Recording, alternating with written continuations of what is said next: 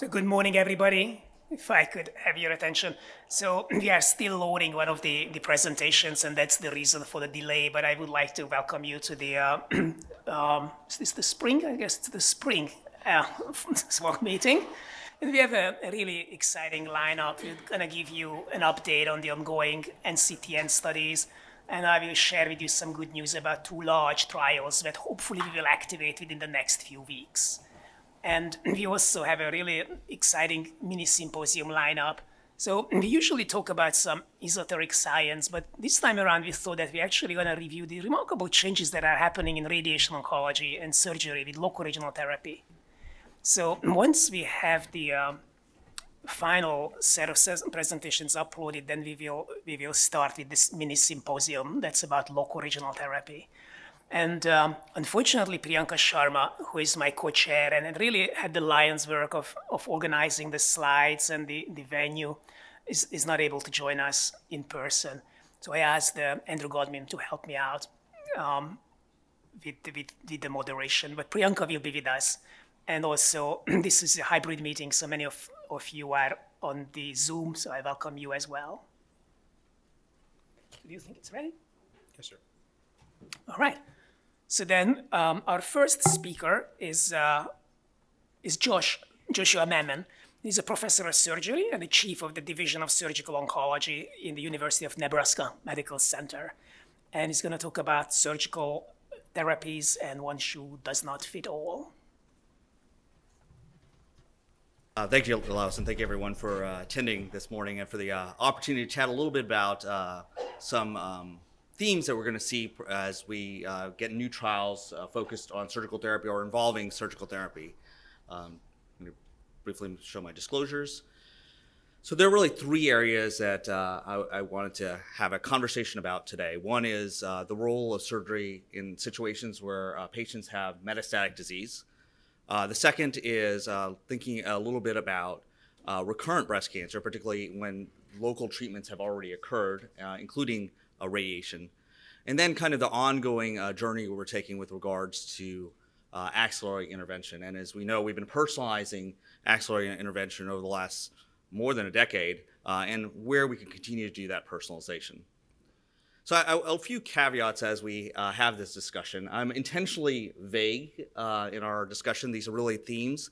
I'm not going to be mentioning any specific concepts because concepts, of course, are continuing to be in development and really probably not appropriate in open meeting. And particularly, some of these conversations are with about other cooperative groups' efforts. And I want to respect their development of those concepts. So really, these will be kind of the broad topics rather than any specific schemas or protocols. And it's really to kind of foster discussion and thinking and to jog our minds a little bit as we think through these topics, as we reflect a little bit on what's already been done and perhaps what is left to be accomplished from the surgical standpoint. So we'll start off with surgery in the setting of metastatic disease. And really, we're talking about distant metastatic disease, non-regional disease. And I think we're all familiar with a few of these studies. And I particularly recall, I believe it was in San Antonio when these two studies were presented. Screen left there is the Tata Hospital study from India, which really focused on individuals who had de novo metastatic breast cancer. Some of these individuals who received systemic therapy up front, and if they didn't progress, went on to either having local regional therapy or not having local regional therapy. And you can see on those survival curves that there is really no difference from median overall survival, 19.2 months versus 20.5 months in their analysis.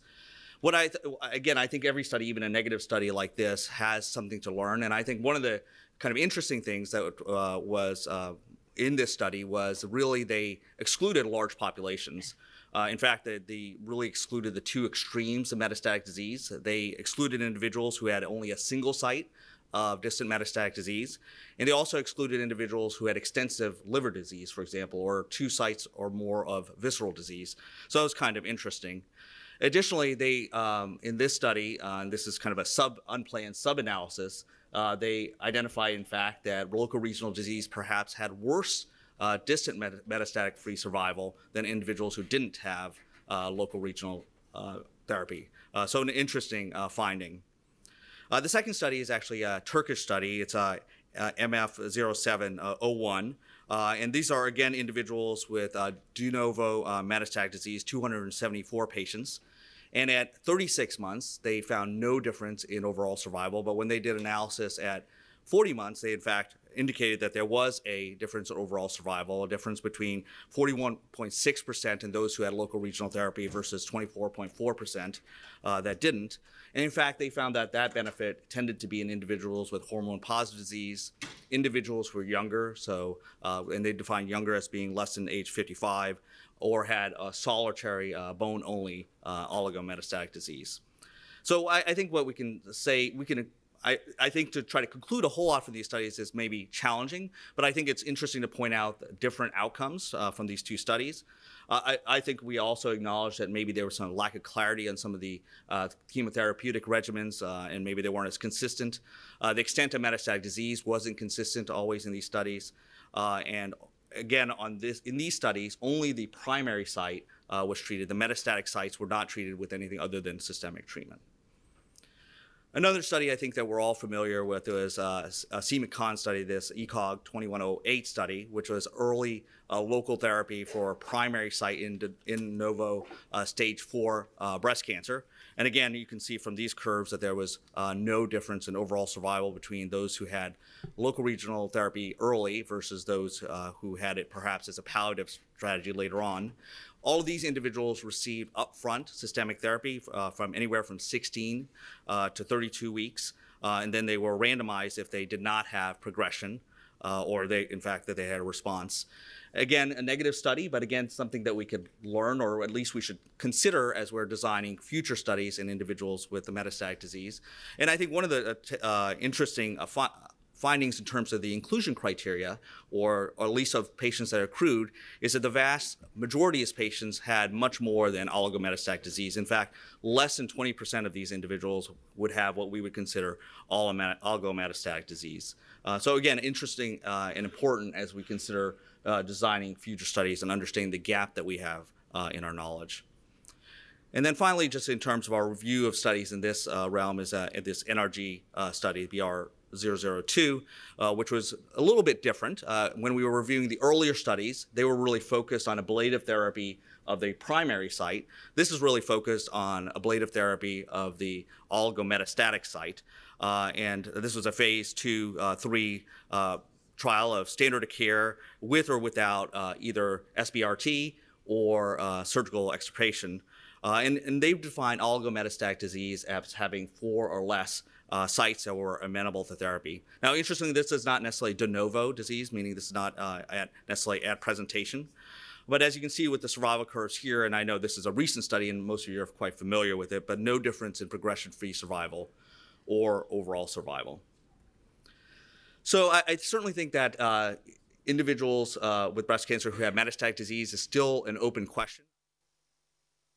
De novo disease or recurrent metastatic disease. I think that's going to be important as well as we think about how to create a trial. Also, I think that grouping all breast cancer together is certainly probably not the strategy that will continue to be successful. I think we recognize that subtypes matter, and we have to be thoughtful as we design trials of being subtype specific and perhaps really thinking about different strategies for different subtypes because, of course, they act differently. We know that quite well. And finally, I think as we're designing trials, we need to really think about what the role of surgery is, meaning is it palliative? Is it just local control? Or is it really curative in intent? And if it's curative, then is it curative at all sites, or is it just really attempting cure at the primary site, which I would argue is not really cure if you're only treating one site and not all sites. And I think we, in general, counsel our patients that it doesn't make sense to just treat one site and not the other sites, but I think we need to design that into our trials as well. I'm going to be a little briefer in this next section because actually this is probably better dealt with in our next talk, but this is about surgery in the irradiated breast. And we know that 3 to 5% of women with breast cancer have in-breast recurrences after breast conservation. And I think surgeons have long asked the question, is mastectomy really necessary in all cases in those situations? And the reality is, as surgeons, we've generally taken some liberties with obligating mastectomies and done a breast conservation approach in appropriately selected individuals, but that's done in a little bit of an ad hoc manner, not as much based upon trials. And there's been extensive literature suggesting that we may be able to have kind of a more logical approach with this. There have been numerous trials that showed that this approach could work. In fact, as you can see here, the 5-year overall survival or local control in repeat mastectomy versus partial mastectomy plus radiation had no overall survival difference, no difference in overall survival in mastectomy versus partial mastectomy with brachytherapy, and no difference in 10-year overall survival in mastectomy versus repeat breast conservation in this retrospective propensity-matched analysis. So there have been numerous trials that have really demonstrated that this approach could work. Now, as we're designing a trial in this arena, and again, I think our radiation oncology colleagues will probably be, would more likely be taking the lead, because radiation is really the question, is could we, what sort of radiation strategy would we have in a situation in a already irradiated field? But we also have to think about surgical considerations like, do we need to restage the axilla? Is that relevant? How often is it likely to be successful in an already irradiated breast with a radionuclide travel?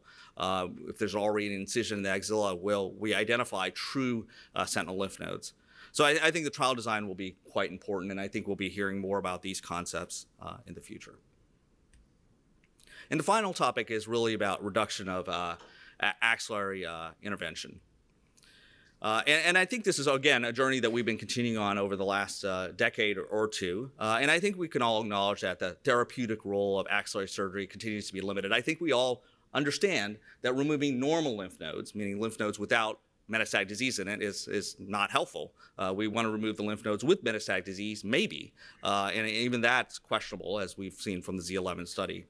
And I think we all have seen individuals who have, particularly in the past, who've had some real significant morbidities associated with axillary procedures. So understanding the need to reduce axillary intervention, I think, is intuitive for us. Additionally, the axilla used to be incredibly important, or we thought it was incredibly important for prognosticating and predictive reasons. But I think we're increasingly understand that there are other strategies to understand both prognostic and predictive information. And I think Shane's presentation in a few minutes will kind of really highlight the fact that we have other ways of being able to get that type of information. And I think there are numerous trials, I won't go through all of them, I'm sure you're happy to hear that, talking about how we found that axillary intervention can be de-escalated. But I am going to focus on this one trial, which I had the opportunity to participate in when I was an early faculty member, which is, of course, SWOG-Z 1071. And this has really pushed the envelope, and I think this was really paradigm shifting. And so, again, these are not just individuals who have microscopic disease, but these were individuals, as who had N1 or 2 clinical disease, who then received neoadjuvant therapy and then went on to have a sentinel lymph node biopsy, and then all of them had an axillary dissection afterwards.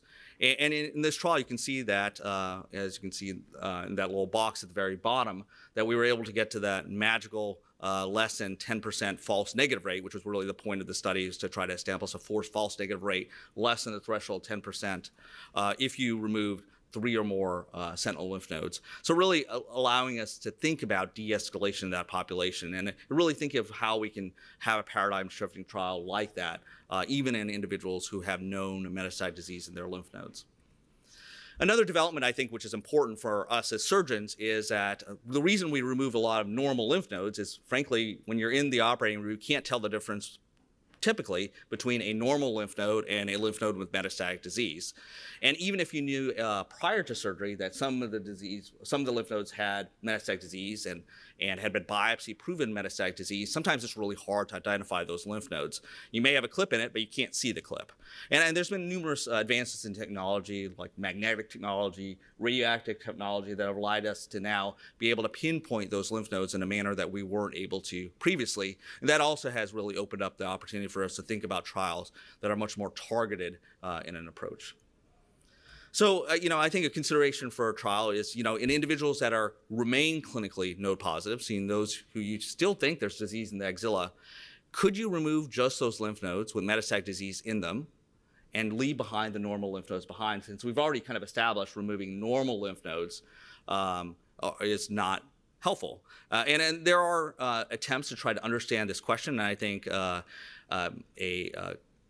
database analysis approach might be part of that. And this is a trial which I don't have any of the details, but that Dr. Singh has up and running at MD Anderson. But trials like that, where we thoughtfully consider, I don't want to call it cherry picking, but targeted picking perhaps, of only the positive lymph nodes or metastatic lymph nodes and leaving behind the negative lymph nodes, which presumably which have less morbidity, could be a strategy. So again, these are broad strokes, and I recognize that, but I think there are opportunities, at least in these thematic areas, and these are areas where our cooperative groups are all working, thinking about metastatic disease, recurrent breast cancer, and the radiated, already operated breast, and thinking again about how to reduce axillary intervention. And so, think of that theme of that one shoe doesn't fit all. These are shoes from my home. We have 5 kids, so this is a limited selection of shoes, but you can imagine that jumble of shoes. Now we just have to fit the right shoe to the right person. Thank you.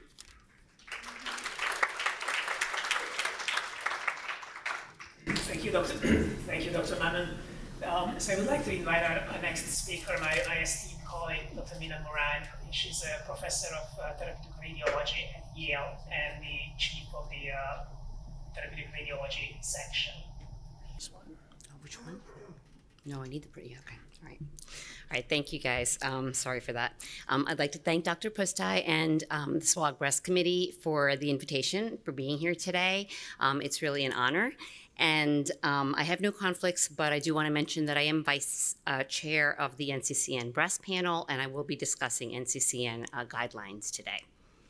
So I'm going to be discussing recent advances related to radiation. And for those of you who are radiation oncologists, I apologize to you in advance. I know this is very basic and rudimentary, but for those of you who are not radiation oncologists, there's a lot of concepts that are just never taught. Hopefully, we can identify some of the gaps for future opportunities for investigation as well. So let's review conventionally fractionated versus hypofractionated whole breast radiation. Hypofractionated radiation treats the same target, which is the whole breast, using a larger daily fraction size to a total dose that's a lower dose, but radiobiologically equivalent to conventional fractionation, thereby shortening the overall treatment time. So as you can see here, you have conventional fractionation delivered in 5 weeks to the whole breast, and if a boost is added to the lumpectomy cavity, that brings the course to 6 or 6.5 weeks.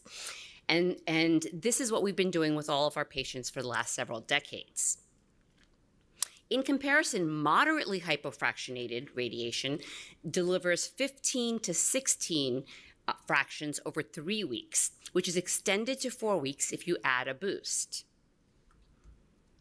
Lastly, ultra-hypofractionated regimens deliver only 5 fractions. This is either once per day for 5 consecutive weeks, so it'll be every Monday for 5 weeks, or 5 days, Monday through Friday, delivered in 1 week. And we haven't established how to incorporate a boost with these 5 fraction regimens as yet. So the 3 trials that established moderate hypofractionation as the current standard of care were the START-A and B and the Canadian trials. Each randomized patients to either conventionally fractionated 25 fractions in 5 weeks or various moderately hypofractionated regimens ranging from 13 to 16 fractions delivered in 3 weeks. And as you can see here, each of these trials demonstrated equivalent local regional control when comparing moderately hypofractionated to conventionally hypofractionated radiation. And when looking at the long-term effects of using a larger daily fraction size, what you see is that the moderately hypofractionated regimens were at least equivalent, if not better, in terms of the normal tissue toxicity to the breast across all 3 of these trials. So based on these initial studies, ASTRO put out a hypofractionated guideline in 2011, which was updated in 2018, that currently recommends 15 to 16 fractions of moderately hypofractionated whole breast radiation for all patients, regardless of age, stage, or receipt of chemotherapy when treating whole breast alone. So at the start of the pandemic in 2020, the two ultra-hypofractionated trials were published. The FAST trial reported 10-year outcomes for patients over 50 after breast-conserving surgery for early-stage node-negative disease. The randomization was conventionally fractionated whole breast radiation over 5 weeks, or one of two once-weekly 5-fraction regimens, 30 gray or 28.5 gray. The fast-forward regimen only reported 5-year outcomes, but they had significantly broader eligibility criteria. And compared to the moderately hypofractionated 15 fractions in 3 weeks, which was their standard, they used two different 5-fraction regimens, 27 gray and 26 gray, as their experimental arms. And as you can see here, again, while local relapse was not their primary endpoint for either trial, the 10-year cumulative local relapse across all 3 arms for the FAST was only 1.3%. However, when looking at the normal tissue toxicity, you can see that the curves are slightly diverging over time, and the 30 gray did significantly worse across all parameters and was deemed unacceptable, whereas the 28.5 gray was felt to be clinically acceptable by the investigators. Similarly, the fast-forward 5-year outcomes were reported as less than 2% across all 3 arms. Again, the higher dose of 27 gray did significantly worse than the control arm, and the 26 gray was felt to be equivalent. However, it's important to note that the 26 gray did in fact have statistically higher rates of both edema and induration at 5 years, which I've highlighted in red for you to see. So what does the NCCN say? This is the radiation principles section, which now looks completely different because we've revised it. But in 2020, the NCCN allowed for both conventional fractionation or hypofractionation for whole breast radiation, although the 15 or 16 fraction regimen was the preferred. And then in 2021, the NCCN adopted the FAST once-weekly regimen of 28.5 gray, delivered once per week. In 2022, with a little bit more experience, we added in a footnote allowing for the fast-forward regimen, highlighting that the 26 gray in 5 consecutive fractions could be used, but that local relapse or toxicity beyond 5 years was not known. And this year, we further refined the verbiage for stating that the ultra-hypofractionated regimens may be considered in selected patients over 50, particularly those in whom a boost is not intended, because we really don't know how to incorporate a boost with these patients. So moving on to partial breast radiation, or PBI, compared to conventionally fractionated radiation. With PBI, we're not only shortening the amount of time, but also the volume that's being treated to about 2 to 3 centimeters around the lumpectomy cavity.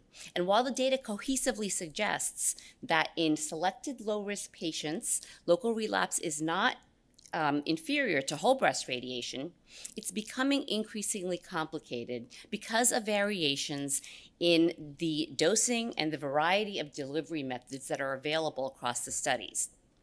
Both intraluminal and brachytherapy-based delivery methods require a certain level of expertise and special equipment, and that's why it's no surprise to any of us that the external beam-based PBI is the most popular method utilized by radiation oncologists.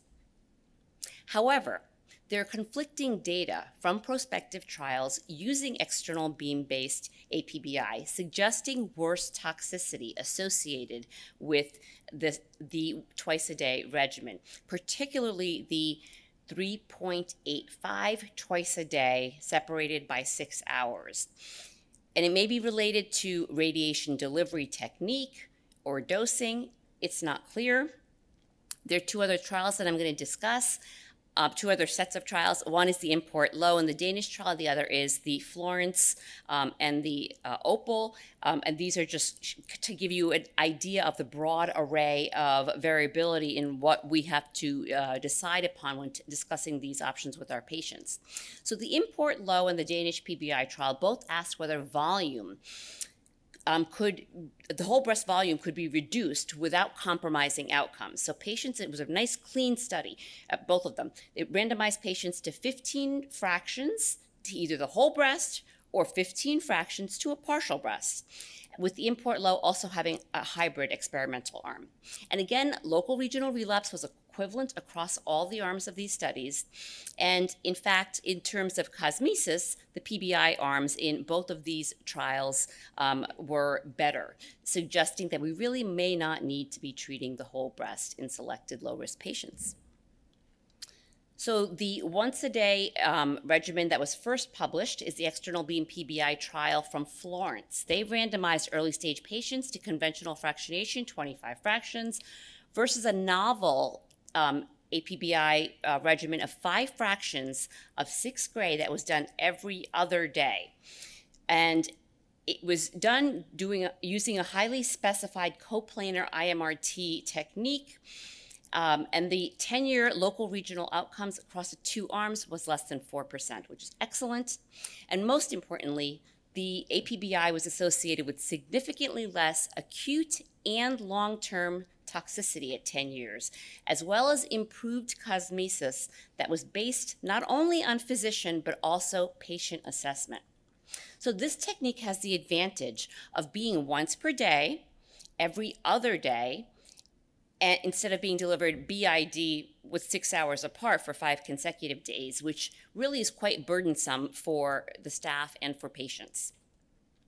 So based on the totality of these data, ASTRO's initial 2009 PBI guideline was updated and expanded in 2016 with current eligibility criteria for PBI being women 50 or over with at least 2 millimeter margins, T1 or DCIS with low-risk features, no LVSI, no invasive lobular carcinoma, and no BRCA-positive patients.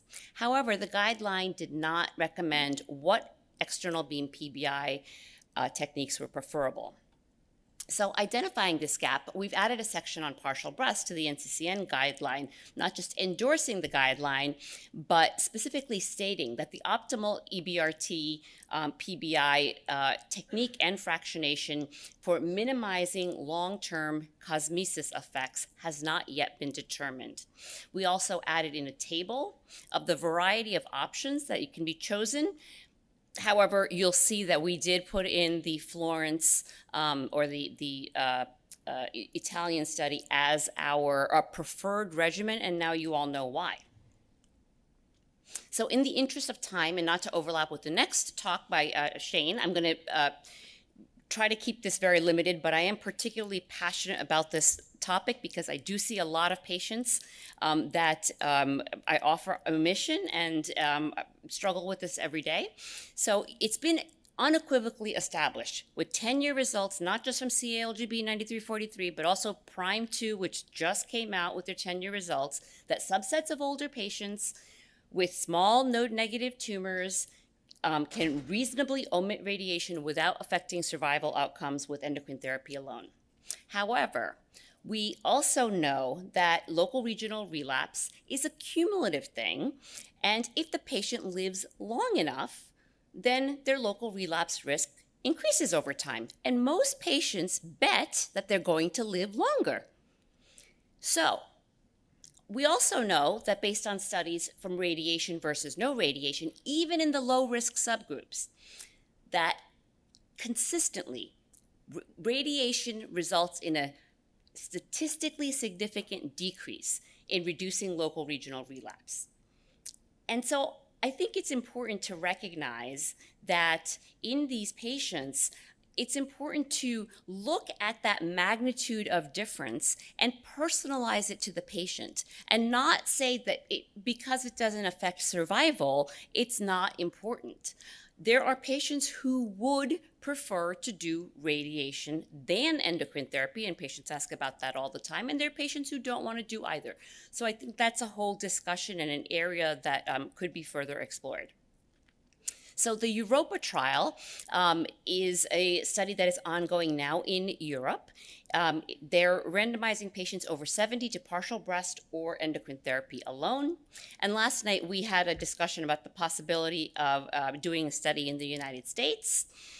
So we were talking about using T1 and 0 patients over 70, with oncotypes less than 18, ideally randomizing them to radiation, which would be dealer's choice because there are so many choices. Why limit them to just one choice? Versus endocrine therapy. Or, if that's not possible, doing a single arm study using a short course of radiation with the primary endpoint being not just local regional relapse, but also distant disease-free relapse because of the lack of endocrine therapy being delivered. So just quickly, there are 3 prospective single-arm studies conducted in North America, now completed and in active follow-up. Each of these studies identified low-risk patients using clinical pathologic and molecular features such as PAM50, the 21 gene recurrence score, or IHC, and has omitted radiation in patients with 5 years of endocrine therapy alone. And of these, the Lumina trial is the only one that has reported their 5-year outcomes to date, and the 5-year local regional relapse was only 2.3%, suggesting really promising results.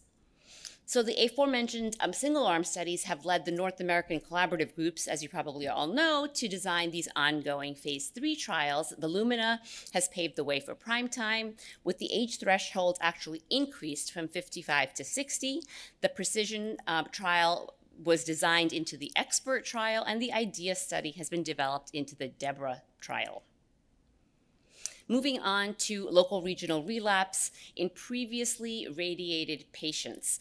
Many patients experience isolated local relapse in the breast after primary breast conservation, but they have a potential for excellent long-term outcomes.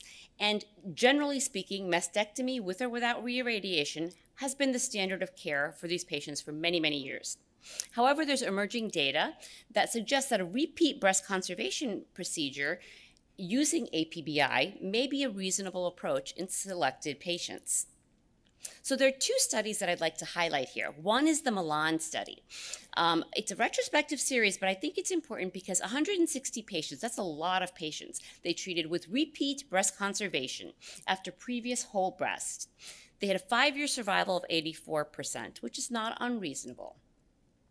But what I think was noteworthy that they nicely demonstrate is that patients with the larger recurrences and with the shorter interval times to first recurrence had significantly higher risk of second recurrences, suggesting that tumor characteristics and interval to primary recurrence should be considered when considering these eligibility criteria for who should get repeat breast conservation.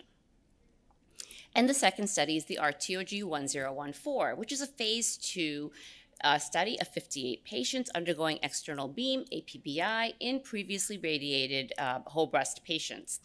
The vast majority had tumors that were less than 2 centimeters, and about a third of them had pure DCIS recurrences. And the 5-year overall survival was excellent, 95%. Second recurrences was 5% at 5 years, which is also excellent. And they had acceptable grade 3 toxicity with the radiation. It was a fractionation that was novel, 1.5 gray BID for 30 fractions. So previous to this year, the NCCN recommended mastectomy for all in-breast recurrences if previously radiated. But in this year's update, we've added a footnote allowing for patients, selected patients, who are either ineligible for or declining mastectomy to undergo a repeat breast conservation procedure with or without APBI, as long as they meet the consensus guidelines for radiation omission or for PBI.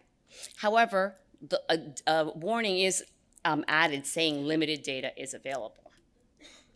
And lastly, post-mastectomy radiation.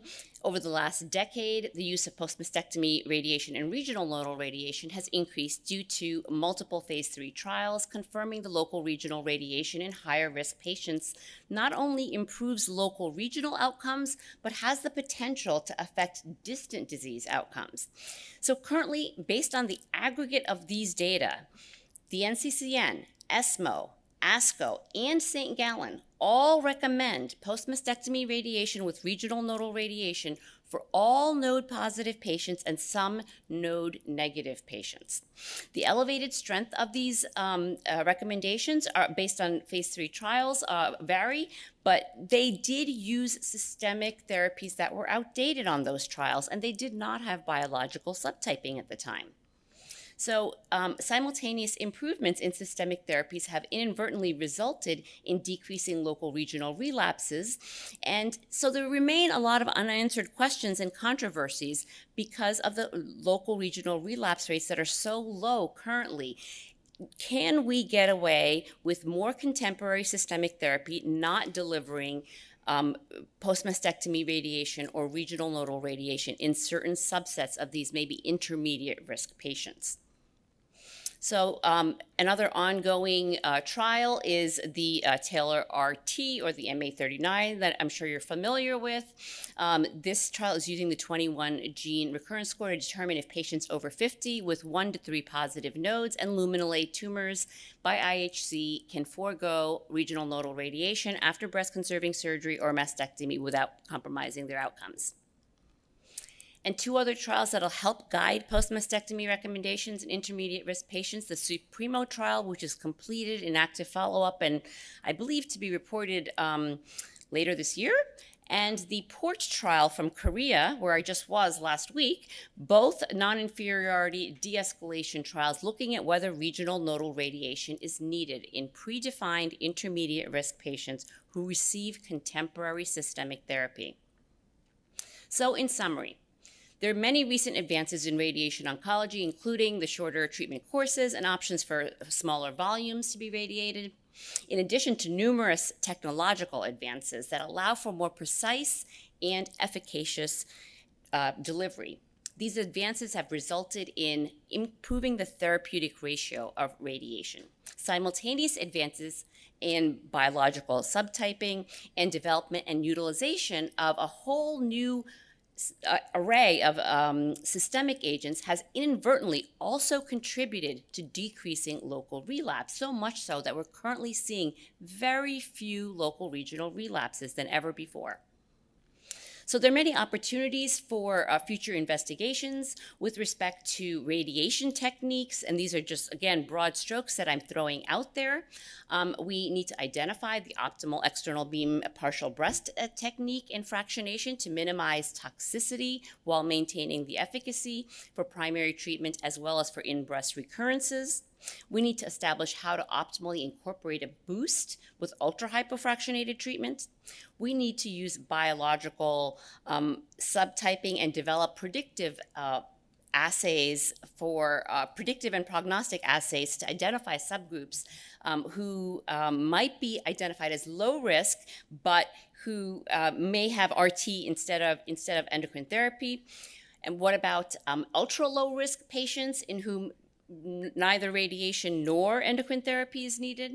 And what about patients who are clinically low risk, but they have a high genomic risk for doing some escalation strategies like a boost or regional nodal radiation? And lastly, what about patients such as triple-negative breast cancer patients who we know are biologically aggressive, but they present with early-stage disease? Is there a role in escalating treatment for them? For example, post-mastectomy radiation in a T2N0 patient. These are all just ideas.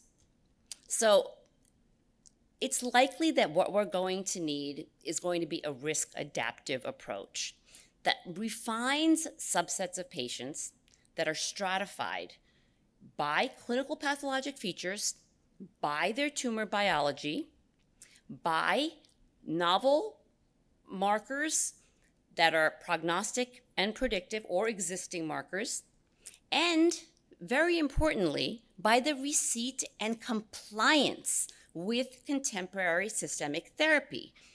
And that's really important because if you say you give a patient a prescription for endocrine therapy for 5 years and they don't take it, that's an important factor that will affect their long-term outcomes. So the other important point I want to make before I end and I'm done is that we have to take into consideration patients' preferences and their goals for treatment. when making these management decisions. That's really important because, as our last speaker said, outcomes are just because they're non-inferior doesn't mean that one size fits all. So I'm going to end here, and thank you for your attention.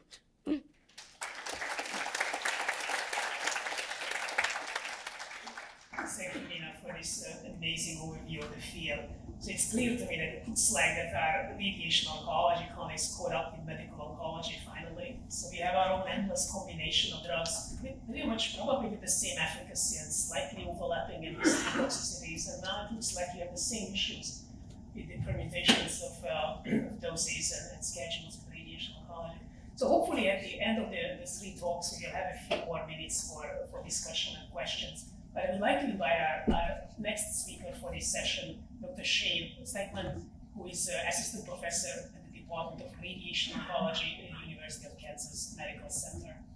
Shane, the floor is yours. And he's going to talk about using biomarkers to guide the various local regional radiation therapies. All right, so I think Mina did a fantastic job that there's been a lot of evolution in the clinical practice of breast radiotherapy, but I think most radiation oncologists would agree that we have lagged behind medical oncology in incorporating biology into guiding personalized therapy in radiation. So I'm going to briefly kind of touch on a few points that Mina already gave a very good overview of, but how we use clinical pathologic risk stratification, but maybe some of the limitations of that approach and how we can do better. Attempts to repurpose existing genomic classifiers into the local regional therapy space, and then most of the talk will focus on development and validation of truly predictive radiotherapy biomarkers, not just prognostic biomarkers, and I will focus on three specific ones that have some ample evidence in this space. This is a table that I adapted from Julia White, and it just shows a number of studies that have been done really since the birth of breast conservation in the 1970s that have attempted to de-escalate adjuvant radiotherapy after breast-conserving surgery. And you can see that over in the rightmost column, really all of these studies have consistently shown a significant reduction in local regional recurrence. And we routinely quote for our average patient with early stage invasive breast cancer about a 2/3 relative risk reduction in local regional recurrence with radiation. And Mina highlighted the CALGB 9343 and PRIME2 studies. Those are studies that we routinely use on a daily basis to talk to older women who have early stage, low risk, hormone positive, HER2 negative, node negative breast cancers that maybe omitting radiation is an option. It doesn't impact survival, but as she said and is reiterated here, there's a very substantial reduction in local regional recurrence, even in that lowest risk patient population. And that can be a very meaningful endpoint for these women. They don't ever want to deal with a local regional recurrence. They don't ever want to deal with any sort of breast cancer recurrence again. And I find that most patients that I review this with, they ultimately elect to proceed with radiotherapy. So while we can and do use clinical pathologic risk stratification to help patients make informed decisions, what we truly need are predictive biomarkers in this space to tell us who will and will not benefit from radiotherapy. Very briefly, a couple of studies that have looked at repurposing existing genomic classifiers to help us make decisions about radiotherapy. And this is not an exhaustive list, but just 4 studies that have looked at Oncotype, Mammaprint, Prosigna, EndoPredict. All of these do appear to identify patients who are at increased risk for local regional recurrence. And that's perhaps not surprising. We know that patients who are at higher risk for distant recurrence are also at higher risk for local regional recurrence. And so we see this parallel. And as I'll show later, while these, again, identify these patients who are higher risk, they're not necessarily predictive for benefit from radiotherapy, so we can do better. I won't spend time on this. Mina already showed how several of these existing classifiers are already being used in ongoing prospective trials. But what I really want to focus on is the development and validation of predictive radiotherapy biomarkers. And I've listed a number of them here. I'm going to focus on GARD, Arctic, and Polar. And I'll go through each of these and kind of how we might be able to incorporate these into informed decision-making for patients.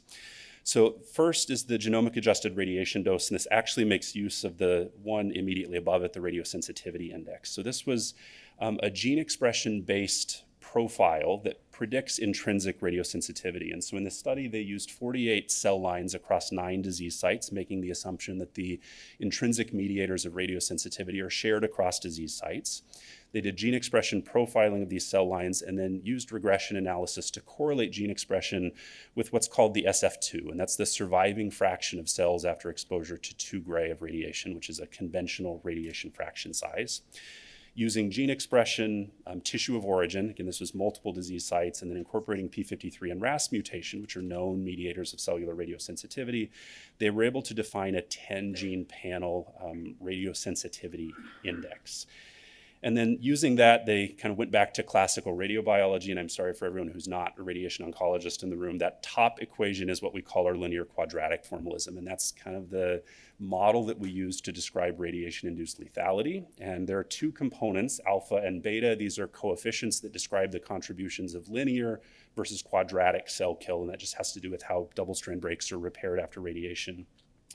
And the RSI, that 10-gene radiosensitivity index, was substituted for survival fraction. And the whole point of this GARD is to identify a patient-specific alpha. And that's a coefficient that describes intrinsic radiosensitivity of cells. So then they were able to, across studies and across disease sites, generate patient-specific intrinsic radiosensitivity markers. That's that alpha value.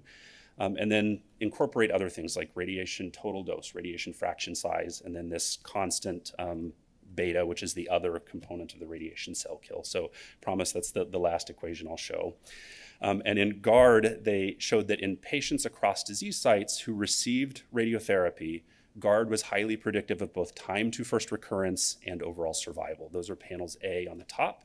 But in patients who didn't receive radiotherapy, they repeated this model and found that GARD really had no impact whatsoever. It didn't predict anything, saying this really is a marker of response to radiotherapy.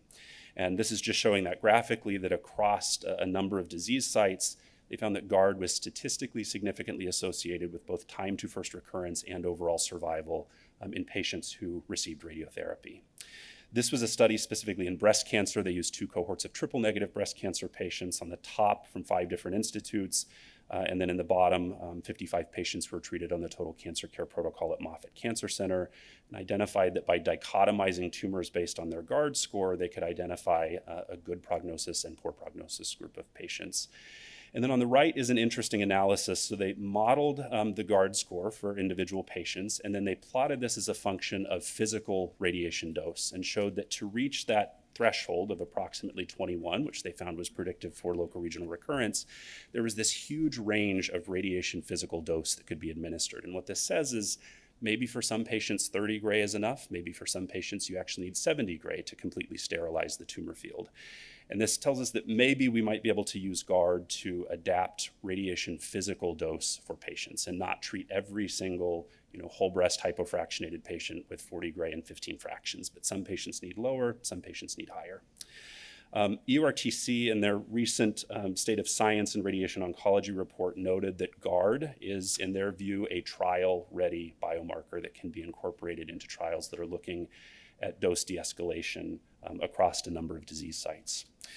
So the next 2 biomarkers, one is called ARCTIC, and in this they used 3 cohorts of patients who were early stage breast cancer with very detailed annotated local regional recurrence information to predict local regional recurrence. And from this, they were able to identify a panel of 27 genes. This model also incorporated age because we've known for decades and decades that that's a very powerful predictor of local regional recurrence. And then they validated this in the Swedish Breast Cancer 91 study. And I've listed the genes over to the right. And they found that a low ARCTIC score demonstrated, or patients with a low ARCTIC score had a very pronounced benefit from adjuvant radiotherapy. It reduced recurrence by about 2/3. Patients with a high ARCTIC score benefited less from radiation. In their statistical analysis, this actually failed to meet statistical significance. But importantly, they showed that on interaction tests, ARCTIC was a significant predictor of benefit from radiotherapy, both on univariate analysis and on multivariate analysis, incorporating other things like subtype, grade, tumor size, and receipt of systemic therapy.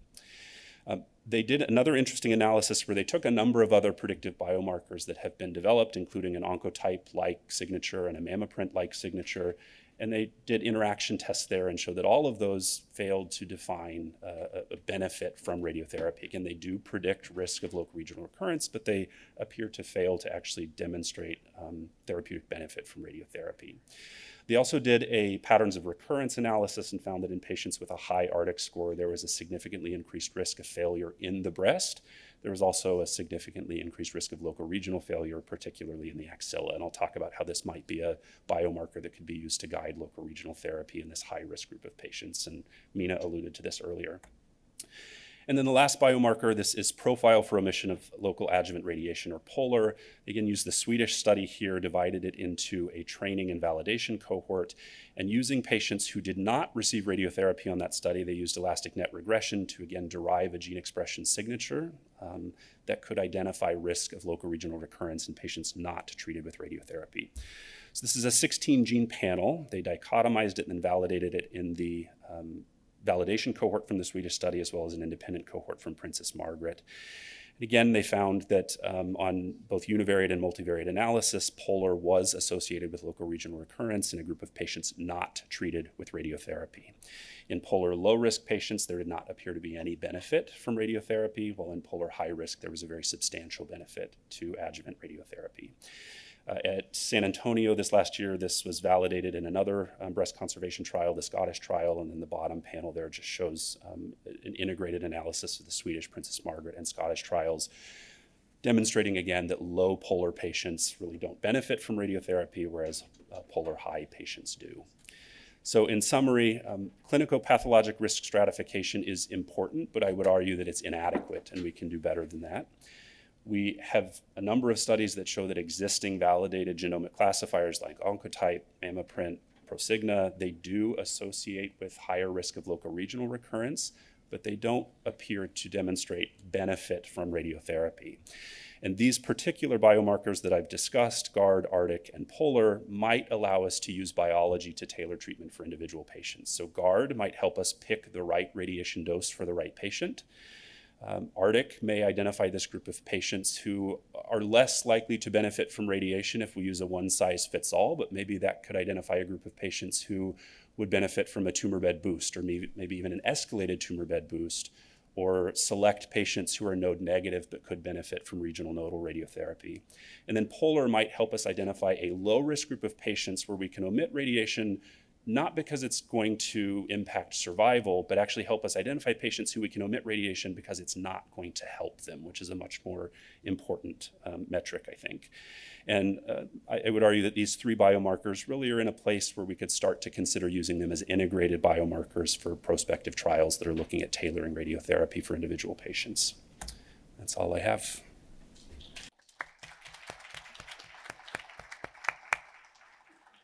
So I would like to thank all the three speakers for staying on time. This is pretty remarkable to cover such a broad area, or broad field, really within an hour.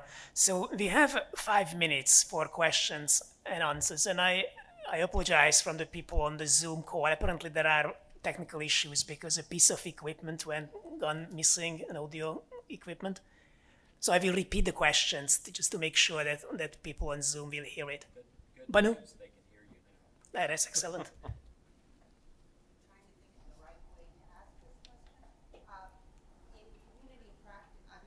Delighted to hear about the nuanced possible approaches to radiation, but in community practices, I still see kind of a one-size-fits-all radiation approach. And as I thought about it, it might be easier for the radiation oncologist to avoid under-treatment issues by giving everyone long-course, high-dose treatment than to face over-treatment issues because of the, I mean, we're very aware of over-treatment possibilities with medical oncology, but maybe that hasn't caught up in because I am not seeing many of the shorter course treatment options in community practices for radiation.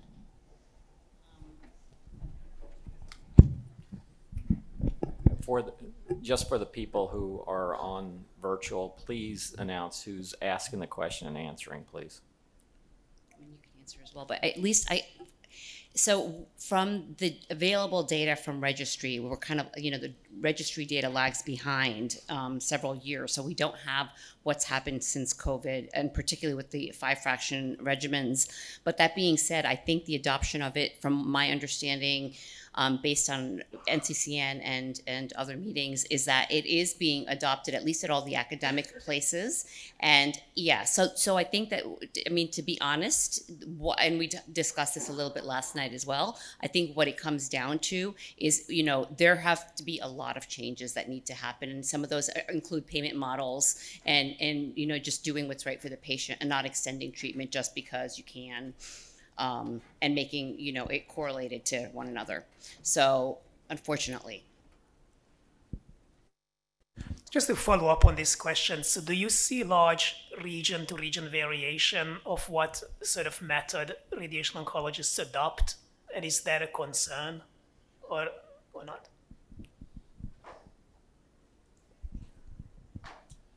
So I think it is both site dependent, and I think it's dependent on a radiation oncologist's comfort with these other approaches. And some people just trained more. They're more comfortable with partial breast radiation. They're more comfortable with 5-fraction accelerated courses.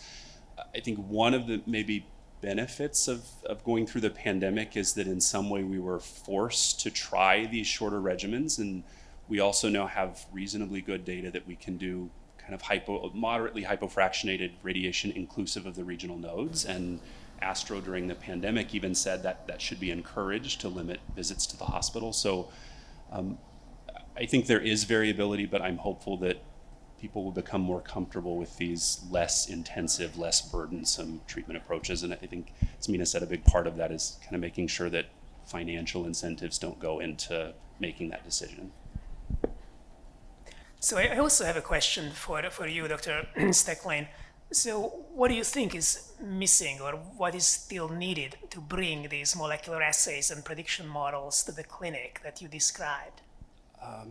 I think money, and I think more interest in doing local regional therapy trials that incorporate integrated and hopefully eventually integral biomarkers. But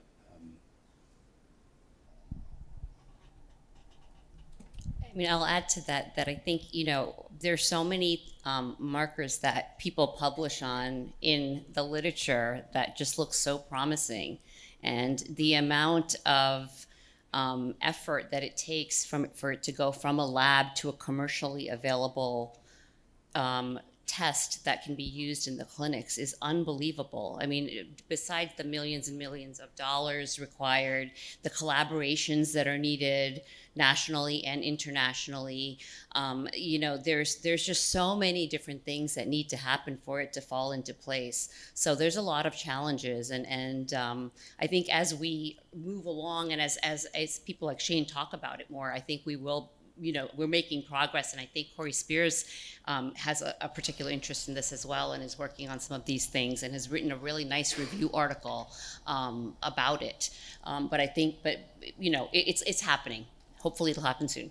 So that these molecular assays made a real impact in adjuvant chemotherapy selection in breast cancer, and it's really standardized the process.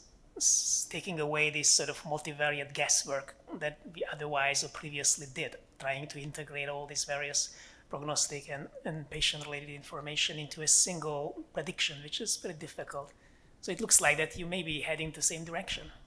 Yeah, I think we should all be encouraged that we are incorporating things like Oncotype in the DEBRA and MA39 trials, but I think what we have to be cautious there is that may identify a group of patients, again, who are not going to benefit from radiation in terms of survival, but we have to step away from that as the only meaningful endpoint.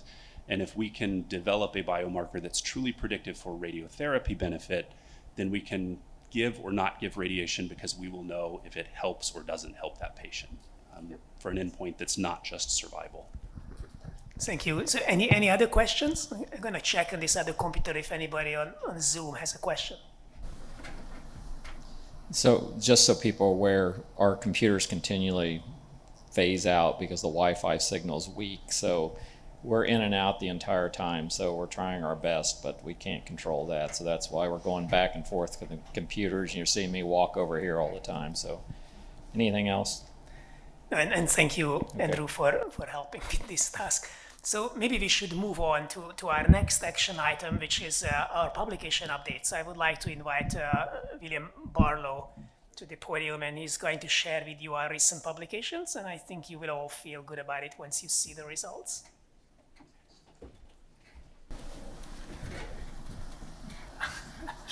Happen to know where they are? So, we went blank. So we had to switch slide decks, but we are back to the main slide deck. So this is the publication update. So these are the publications since the last meeting. You've seen several of these before that were in submission or in press, and actually the good news is that most of them are published now. In particular, our trial S1416, Dr. Sharma's trial looking at veliparib, and the results are published in Lancet Oncology, were actually very impressive in that it followed exactly what we would expect to have happen, that tumors that were BRCA-like benefited from veliparib, and tumors that were not BRCA-like did not benefit from veliparib. 8814, again, we looked at a endocrine therapy index developed by Fraser Simmons, which is an index intended to look precisely at endocrine therapy benefit as opposed to what we often do, which is look at chemotherapy benefit, such as recurrence score, and showed that they're both simultaneously prognostic of outcome and relatively independent of each other, that in the same model that they both show prognostic value. And that was published in Journal of Clinical Oncology. We also looked at extracellular vesicles as prognostic factors, and again, it was complementary to what we saw with circulating tumor cells, that they also are prognostic at the same time in a joint model published in JCO, Precision Oncology. We looked at thymidine kinase activity levels in serum in our metastatic trial SO226 and showed that they were prognostic, and this report is really from data that was submitted to the FDA to get the BioVica assay approved by the FDA, and that was successful. We did an image analysis-based tumor infiltrating lymphocyte measurement, also using AI techniques, and shows that it can predict pathological complete response, and that's been accepted. Dr. Jagsi's paper looking at radiotherapy use in instances of local and regional recurrence in patients in our responder trial, and that is in press in JAMA Oncology. Also from 221, looking at vitamin D insufficiency as a risk factor for peripheral neuropathy, and that's under review at Clinical Cancer Research. Also looked at adherence to cancer prevention guidelines before, during, and after treatment in SO221, and showing that its association with disease recurrence and mortality. Says it's been resubmitted, actually has now been accepted by JAMA Network Oncology. And Shane's work on combining two different markers and looking simultaneously in S9313 has been submitted to JCO.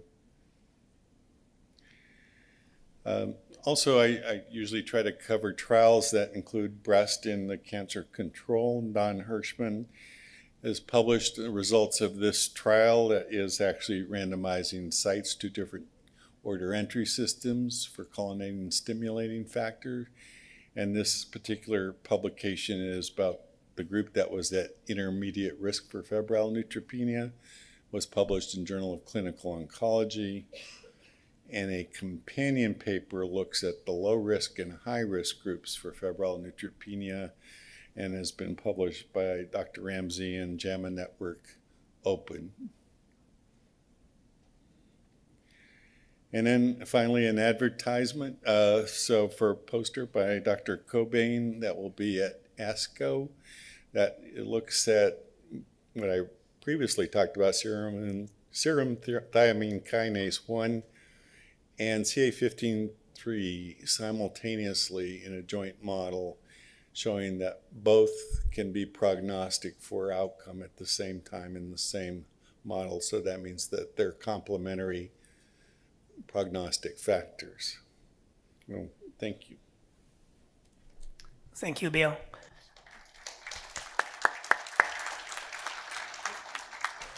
So I would like to make sure that we have some time for our two wonderful patient advocates, Ginny Mason and Roberta Albani, to give a few minutes for them to give us an update about their activities. And also, please remember to reach out to them and really tap into this really wonderful resource that they provide for us in terms of reaching out to patients or promoting your trial that may be having issues with accrual.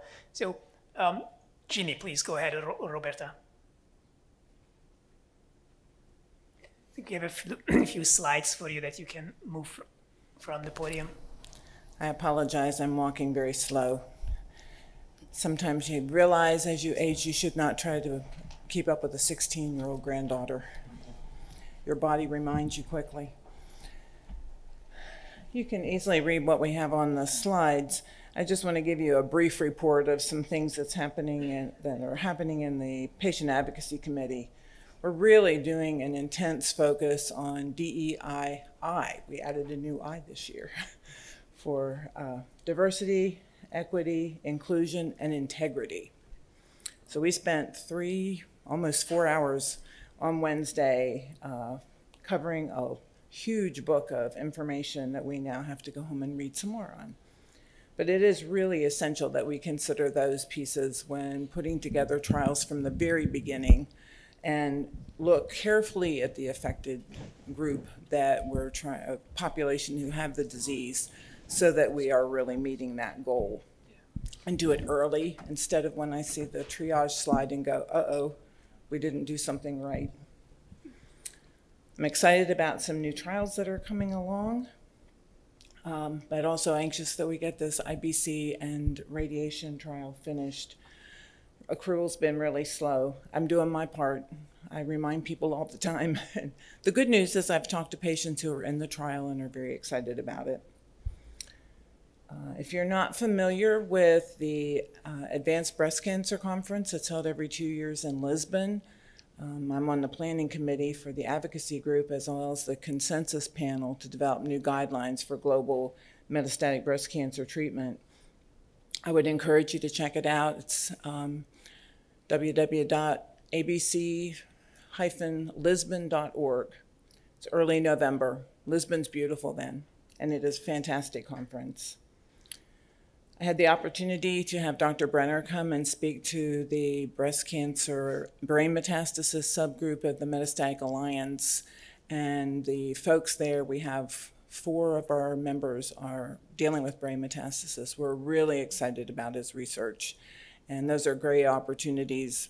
The area of brain metastasis and leptomeningeal mets are a significant issue in our population. And wanted to thank working with Dr. Jagsy on an IBC project outside of SWOG. We published a year ago a scale to use for diagnosing IBC, and it's in validation studies now at Dana-Farber and MD Anderson. And so we're excited as the data is interrogated this summer and we see what kind of results we're getting in these early uses of it, with the hopes of moving this out further and maybe someday even getting a diagnostic code for IBC. Maybe then I could retire. Thank you. Oh. You need to advance the slides at all? Oh, I should have done that. That's all right. Sorry about that. That was actually good old technology. Wonderful. Thank you so much, Ginny. So, Roberta. Good morning. Just as I spoke yesterday, I'm a member of the MBC Alliance, and we're working on doing short webinars for the symposium for Black Women Speak and Men for those who are affected by metastatic breast cancer to get into clinical trials. And I also will be on a panel with the Drug Information Association that's being held next month in Boston. And on that panel, I will be speaking about DEI. Thank you. That's great. Thank you very much. So the next part of our agenda is, I understand this is a bit of a repetitive piece, right? So we need to go through, but I think it's important that we need to go through the existing trials within the, NCTN community, but it looks like that we actually have another agenda item before, and that's the Translational Medicine Subcommittee update.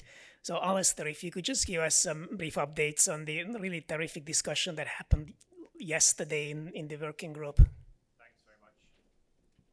Thanks very much, Laos. There should be a slide, which if we could put that up, which will summarize in a single slide. No, it's not there. It was loaded up this morning, so if you can have a look for it, that would be great. In the meantime, we had a very dynamic, once again, translational medicine meeting yesterday. We'd like anyone that feels they want to get involved in that side of things to reach out either to myself, to Andy, or to Alicia Aranda, who is here for the first time. If you don't mind standing up, Alicia, so everyone can see what you look like. And I apologize. Apologies to those at home who can't actually see her, but she's been really dynamic in a lot of different activities for the breast group. So thanks for putting up that slide. Specimen resources, Bill gave us a wonderful overview that a huge number of blood tissue resources still available for older breast trials. And we've started to look towards potential collaborations with Tempus, who gave us a presentation yesterday, Caris, who presented to us last year, and of course we have a long history with what is now Exact Sciences, who used to be Genomic Health. We did have 3 or 4 updates yesterday, which are real testament to the staying power of people persisting with projects. Don Johan has managed to do wonders with, I would call them ancient formalin-fixed paraffin-embedded tissues, and there should be a good publication coming from that. Well done, Don. Anthony Elias has persisted with trying to get funding for his androgen receptor ER signaling project on SO226 and succeeded. Congratulations on that. And Kevin Kalinsky, dynamic as ever, many things he's up to with RxPonder, but one of the things we wanted to flag is to try and extend the blood collection, that we're trying to really highlight blood collection for those patients who've gone through clinical trial, RxPonder, and perhaps maybe one of the other trials shortly, to try and detect late recurrences before they occur by using blood analytics. And as Dr. Barlow presented, congratulations to Corey Spears, publishing data, contemporary data from a trial that started in 1988. So amazing. Okay, I'll keep talking loud. I thought it was loud enough, but clearly not. The key thing that we also wanted to highlight is that those 4 things are mostly using trials materials from way back. Now, what is happening is we're trying to compress the timelines between trials that are actually happening or just finishing and getting some translational work underway even before the trial is actually concluded. And thanks to Lajos and others and Kevin Kalinsky, there are a lot of that work that's going on. So you can see 3 trials which are much more contemporary, where people like Justin Balco, Priyanka Sharma and colleagues and Lajos are absolutely on it and really pushing forwards. I hope going to give us some good data in the next 12 months on many, many, many patient samples. So the final thing to do is to just reiterate, if you want to get involved in any of this, both Andy Godwin and myself as co-chairs of the translational group would welcome you reaching out. We'd love to have other people, newer people involved. Alicia Aranda, whose email is there, aranda@swog.org, please reach out to her and we will try and get you involved and engaged. Thank you, Lajos. Thank you, Alistair and Andy, for the terrific work that you are doing by coordinating the translational medicine components. So we're going to move back to the review of the NCTN trials, which I just need to move back to the old slides. So this is the list of the open CTSU trials, and so we'll ask each of the SWOG PIs and our champions to give a very brief update. So Andrew, if you are Dr. Brenner, if you are able to give us a quick update on the 2007. Sorry, problems unmuting there. Thank you, Lajos. So just a reminder, S2007 is our study of sacituzumab govitecan for patients with brain mets after radiation or surgery. The intent is to enroll a total of 44 patients. We currently are at 19 of the 44 patients. We would like to increase the rate of accrual, and prior discussions were to decrease the minimum size of the measurable lesion due to the some of the sites' uncomfortableness with waiting for tumors to reach 1 centimeter before doing something about treatment other than SRS. So that is in progress. Next slide. And then again, 43% were approved at 83 NCORP sites. We have seen just the typical treatment-related adverse events, some cytopenias, and then a few episodes of grade 4 ANC. One patient discontinued due to adverse effect after cycle 3. So the upcoming amendment will allow a minimum size of 5 millimeters as long as their MRIs are done with thin cuts of 1 millimeter. And then, of course, change in response will be a little bit tighter. That requires a 3 millimeter minimum decrease if the tumor is less than 10 millimeters. And I'm happy to take any questions if anybody has them. My email address is below. It would be really wonderful if you could actually complete this trial. And Alicia, I really appreciate your help with all the amendments and all the new studies. So the next step of this is really to implement these 2 amendments, which hopefully will increase the accrual. So if we're going to move on to our other open trial, the 1706. So Dr. Jaxi, if you could give a brief update. Yeah, you can do it. He'll advance it. Thanks so much. I think these are the longer slides that were meant for the working group, so we don't have to spend a ton of time on this, but this, we remember that we're using olaparib as a radiation sensitizer for inflammatory breast cancer concurrently with standard radiation therapy, and this is the rationale for doing that. Next slide. We know that we have unacceptable local control, and so that's why we're doing this. Next slide, please. These are our objectives, focusing primarily on invasive disease-free survival with a number of secondary objectives and correlative studies that will focus on quality of life, toxicity, and correlative studies. Next slide, please. And this is the trial design. So it's a randomization to standard radiotherapy alone versus standard radiotherapy together with olaparib at a low radiosensitizing dose of 25 milligrams BID. So our accrual, we're up to 131 patients of 300. There are months that we meet or even exceed the accrual goal of the 5 patients per month. But you can see the accrual is really all over the map from month to month. And we know this is a rare disease site. We're doing our very best to remind people that this trial is open. So if you have a patient, this is a really easy trial to get patients to participate in. They literally just receive their regular radiation, plus or minus a really low dose of a drug that probably won't hurt them and might help them. It should be a really easy trial to sell. We've created videos. Ginny has been an incredible support. Komen is now going to be publicizing this trial. We're doing everything we can to draw attention to it. But the accrual, because it fell during COVID, is now totally behind where it was supposed to be. And so we've been asked to do anything we can to increase accrual, so we're putting in an amendment, and the amendment will allow twice daily radiation in the control arm only. So that is an amendment that will be coming through and hopefully will encourage some sites that prefer BID radiation. Do you remember how many sites do they have this study open? It's a large number. It's 161, if I remember correctly, but that, I mean, I could be wrong. But 161 the last time I updated the slides, but. Right, I mean, again, so I'm always surprised that some studies which look so simple and easy to accrue really struggle. I mean, the previous trial also, so sacituzumab govitecan for brain mets, I mean, that seems to be such an obvious an easy to accrue study. And this also, I mean, there is no downside other than opening it up. And, I think in this case, it's that the presentation of eligibility, inflammatory breast right? cancer is uncommon. So if people in this room can just remember it, and please, like, if you see a patient, really grab them for this trial. We need them. Right. And now the eligibility criteria and the schedule also is more sort of lenient.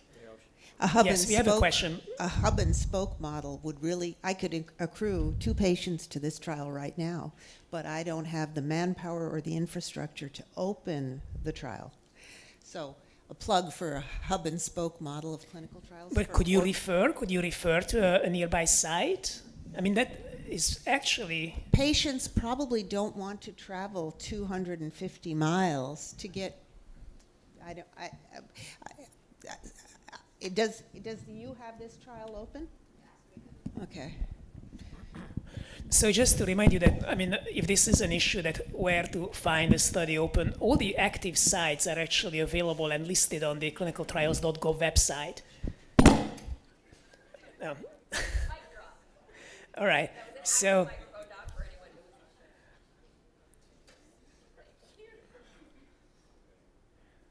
So we're going to move on to the Alliance 11801 or Compass RD trial. Actually, it's, yeah, what I have here is a different one.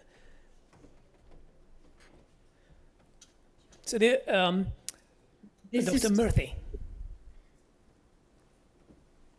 So Dr. Murthy is our champion. And hi, can you hear me?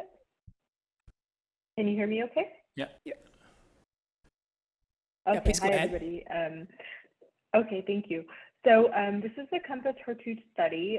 So this again is our trial for patients with high-risk HER2 positive disease following neoadjuvant chemotherapy stage 2 or stage 3.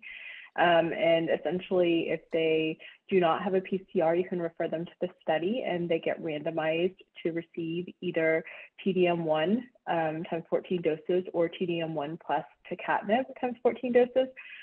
One of the eligibility criteria to keep in mind is that if they are ER positive, then they must be node positive as well. So this activated in 2020. Next slide. Next slide, please. And so this just goes over, these were the relatively recent protocol amendments, nothing really, really recent, but the first one allowed patients who received THP who did not participate in the parent part of this protocol, who received at least 2 or more cycles of chemotherapy pre-enrollment, and then also included patients with weak ER positive disease that also were node negative. And then update number 2, the requirement for an axillary lymph node dissection in patients who are node positive was removed. And then in update number 3, there was some clarification related to peripheral neuropathy eligibility. Next slide, please. So enrollment has gone relatively well. About a third of the total target accrual has been accrued to date.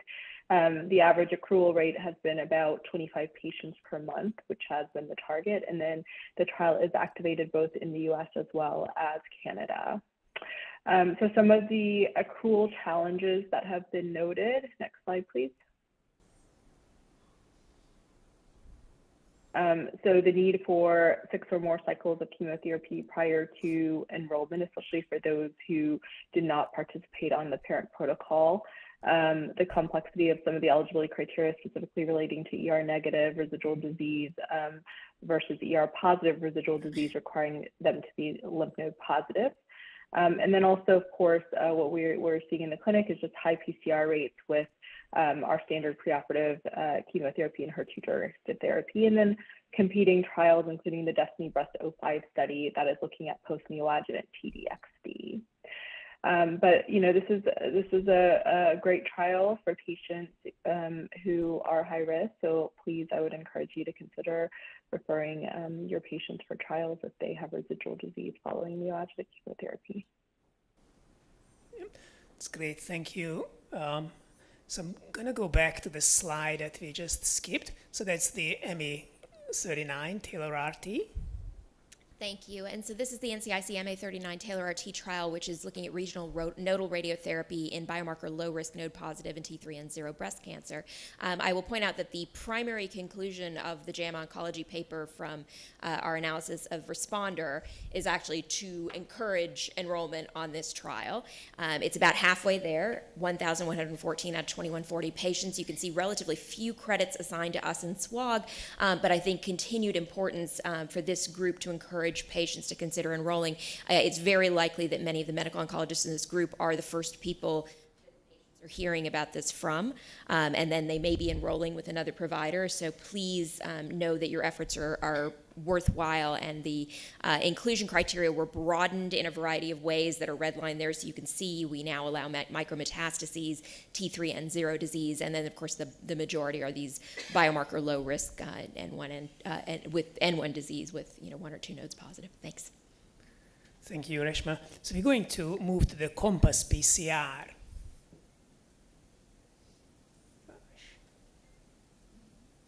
Yeah, so these are a little bit out of.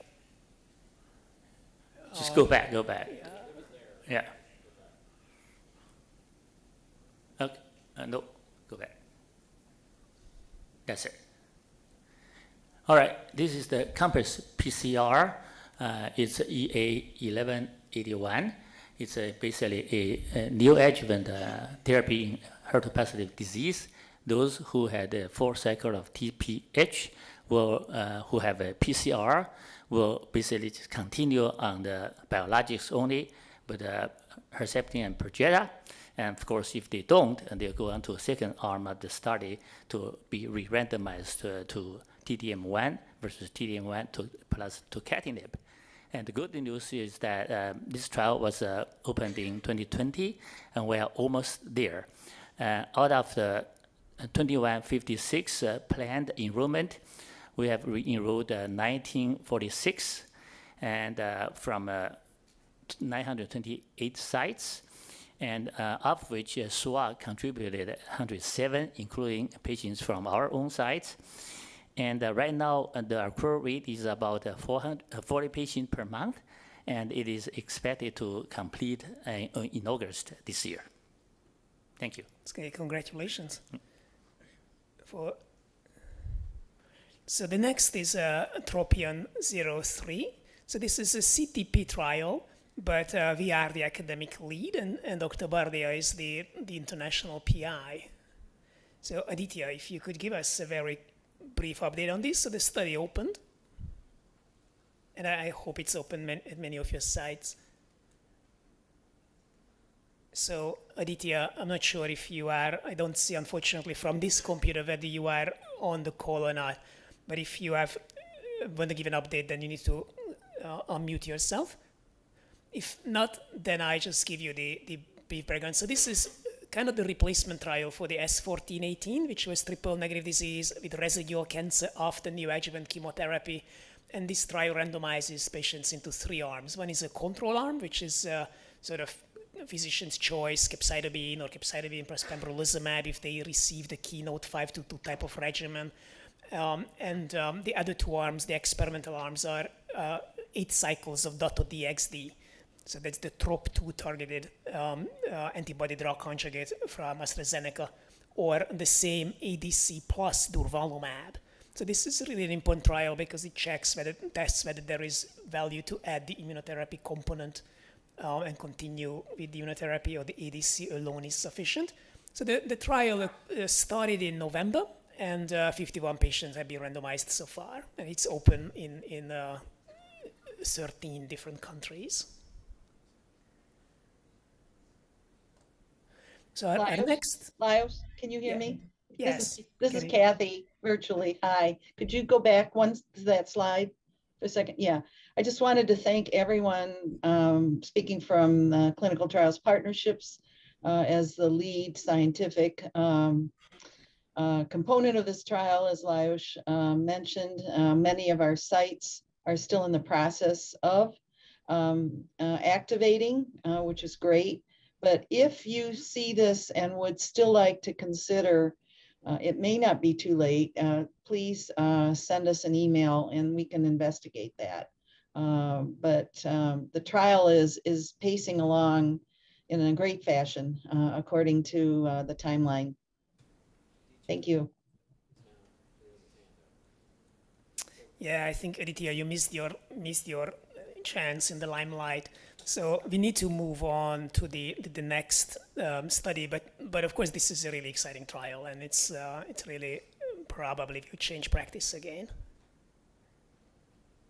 Oops.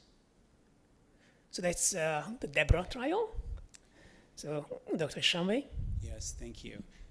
So this is a clinical trial that fits in nicely with the discussion today. Thanks so much to Dr. Moran, Dr. Stecklein, and Dr. Mammon for really great discussion.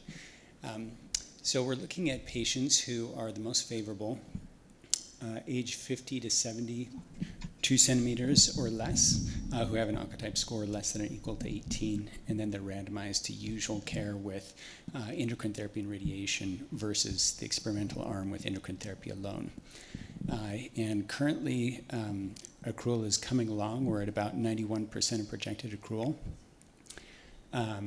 There are not very many enrollments credited to SWOG at present, probably because many institutions are also NRG institutions. And just out of curiosity, how many people here have DEBRA open at their institution?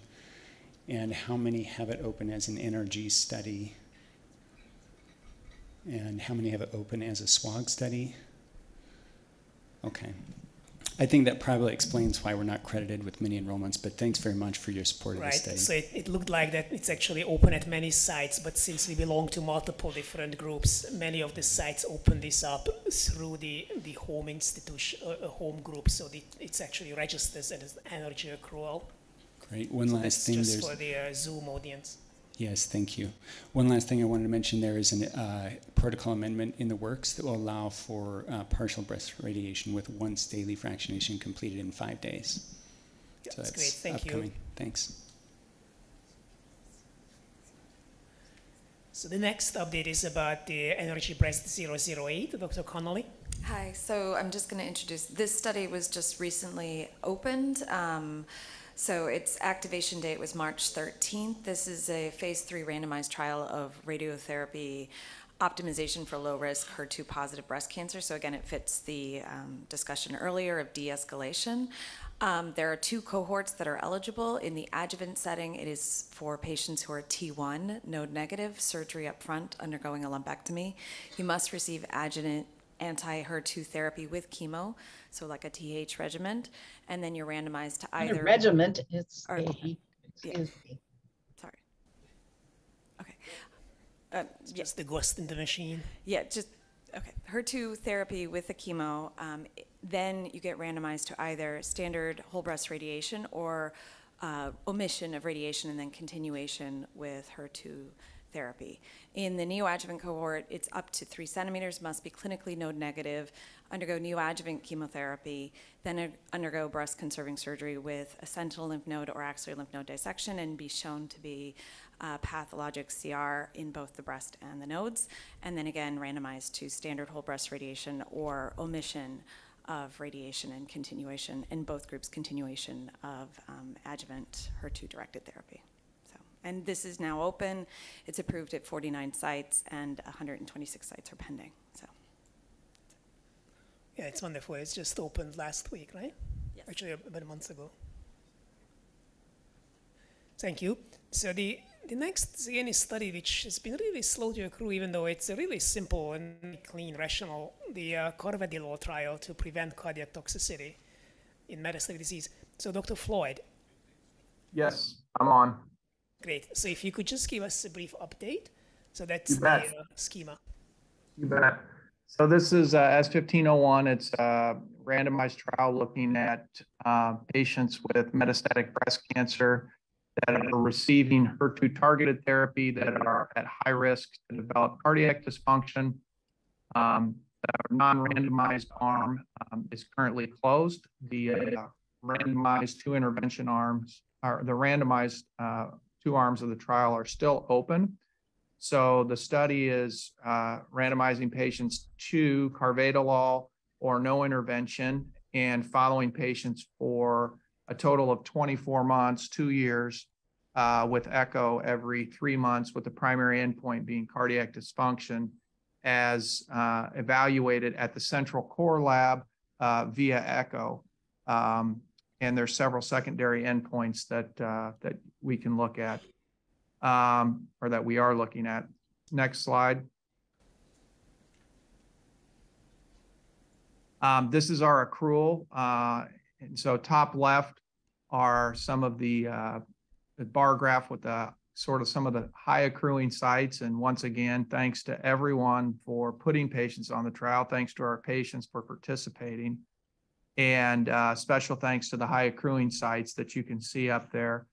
I put that on to sort of highlight that, you know, sites can have very, very, very robust accrual to this trial, while other sites can struggle to accrue. And it's we've put a lot of time and effort into looking into why, and I can't give you a great answer as to why, unfortunately. If you look at the bar or the line graph on the bottom left, that's sort of our progress over the last year. And, you know, a few updates going forward. As I said, the observation arm is closed. We did proceed with a Java update. Part of the issue with the trial is that the echoes have to be read centrally, which requires studies to be transmitted from the local site to Michigan. And there was a JavaScript that's a part of that transmission de-identification process with AG MedNet. Some institutions were having troubles with firewalls in Java, so that became an issue. We've worked through that. We do allow up to 4 lines of prior therapy. In HER2, one thing to think about as you look at this at your sites, patients that are HER2 low that are on or starting in HER2 that would be otherwise eligible do qualify for this trial. That's a population that we really didn't think about when writing this trial. And we have talked to sites that have found patients that way. So that's a new patient population to think about. Dr. Ruddy is our alliance champion. Our neuregulin baseline analysis, we ran on a few patients and we're rerunning on a broader representation of our baseline levels currently. And we are actively recruiting sites, and obviously accrual is slower than projected. And if it does not dramatically pick up, which it has not, we will be looking at redesign strategies, which we've already started discussing internally. And we'll discuss a little bit further within SWOG and then reach out to NCI regarding that. So yeah, we need more sites. We need more patients. It is a straightforward study. Any questions, happy to answer them. Thank you. Thank you.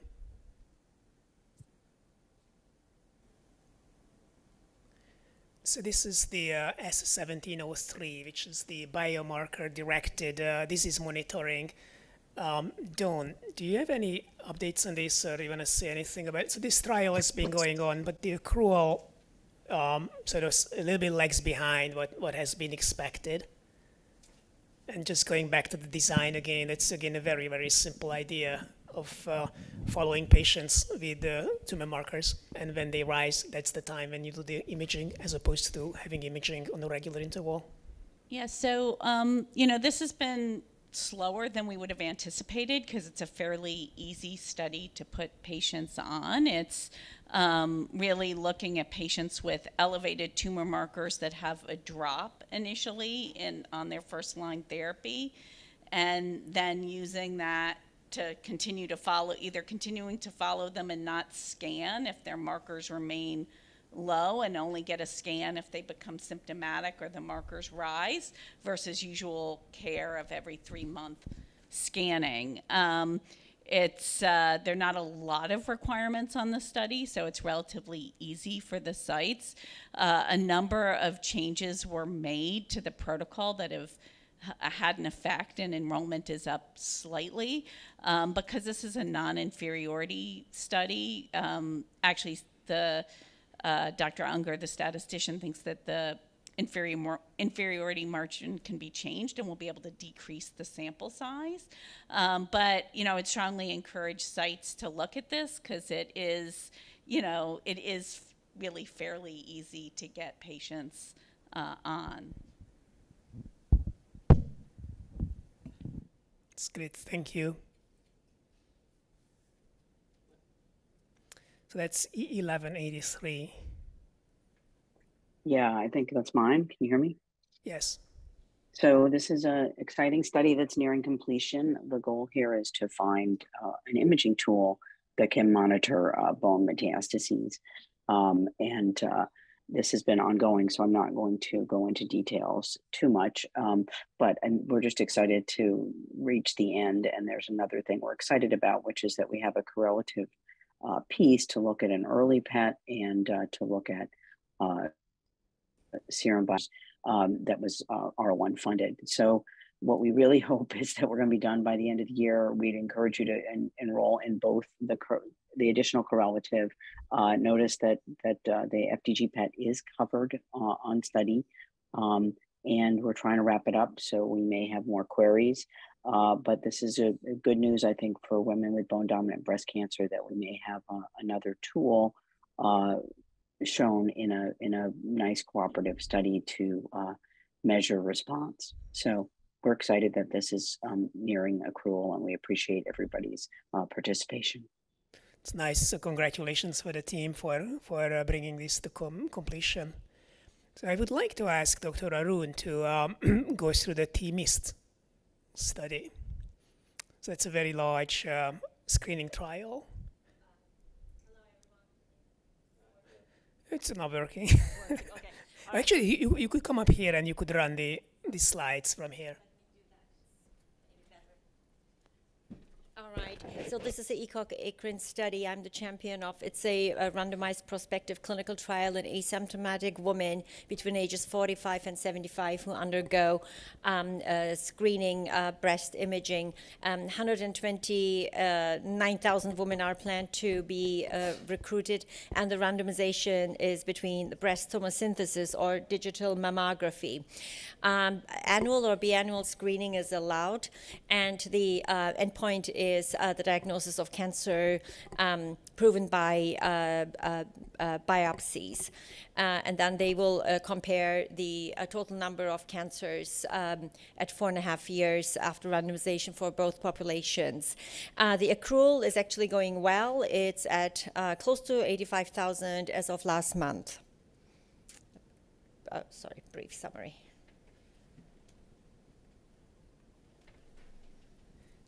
Thank you, Banu.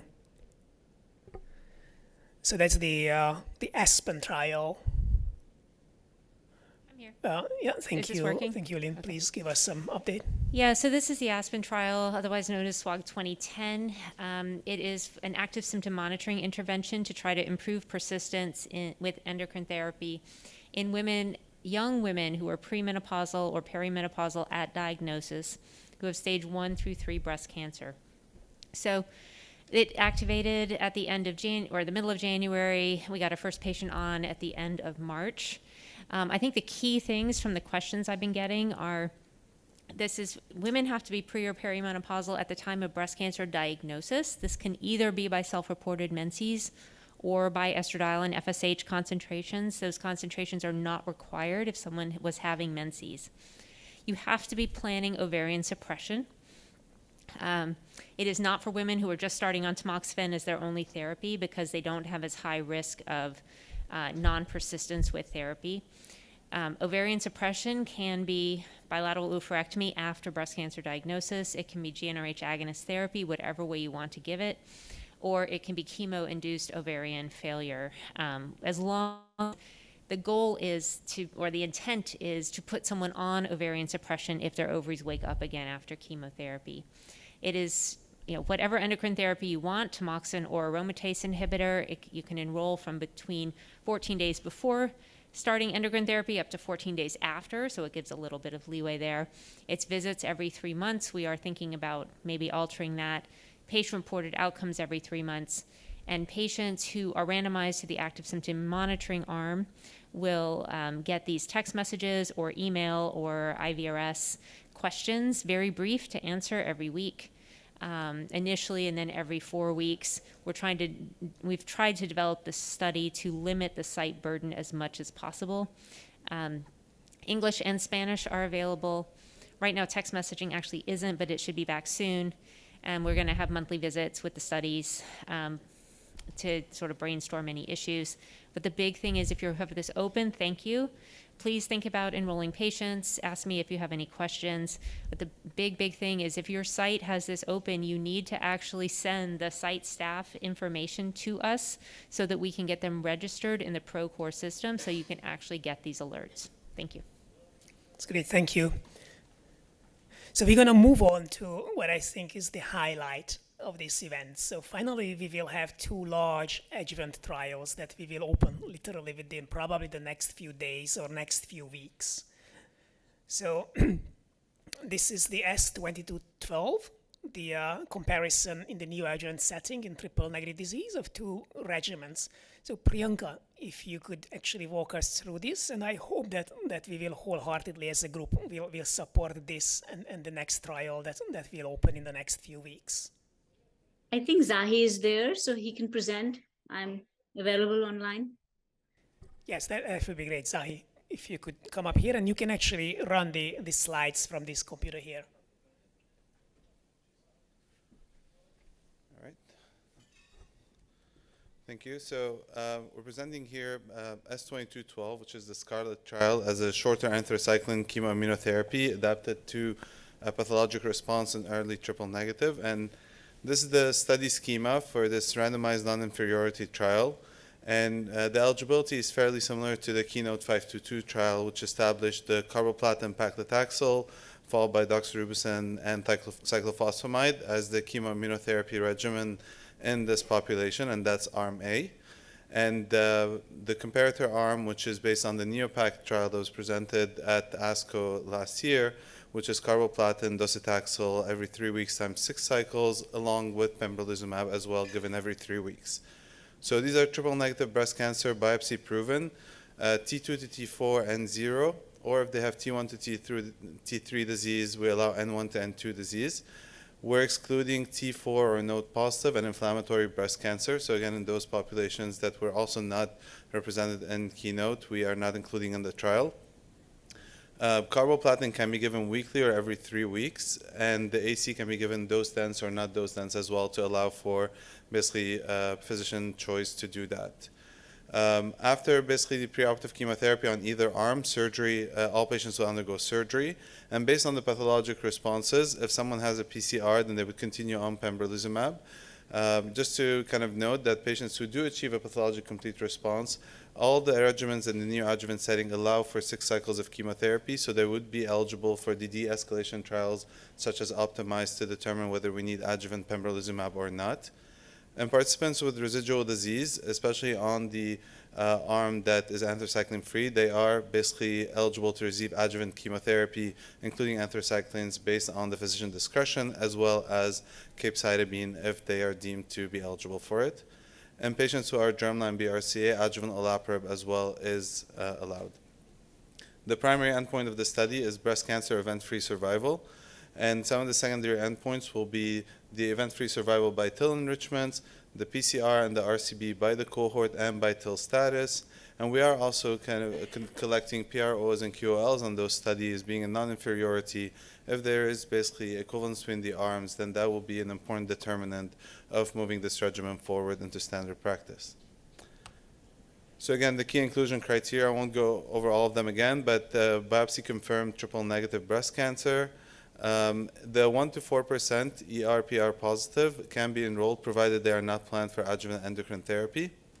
If there are suspicious nodes on presentation, those should be sampled to confirm nodal disease. Bilateral breast cancer is allowed provided the pathology is the same between the 2 breast cancers to avoid kind of muddying up the event-free survival endpoints. And the patients will be required to submit basically an H&E slide from archival pretreatment to the SWOG bank, and that's for the TIL assessment. TILs will not be required to be reported before starting on trial, so patients can actually register and start. the TILs will be done kind of in batches throughout the trial. So some considerations that have come up is the carboplatin schedule.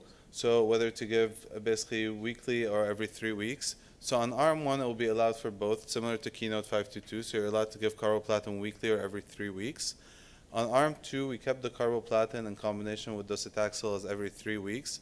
And part of the reason for that is that if you end up giving 6 cycles of weekly carboplatin, then you get 18 doses of weekly carboplatin. And with that, when you cross the 12-week mark, you get into hypersensitivity reactions, and that rate can go up to over 30%. So again, kind of taking kind of a note from other groups who give basically carboplatin for 6 cycles, we kept it every 3 weeks to avoid this risk of hypersensitivity and to be able to deliver safely to the patients. And where is this? Actually, we just basically, this went through CTAP approval, and we just submitted the comments back to Central IRB yesterday. So we're anticipating activation hopefully late this month or early June.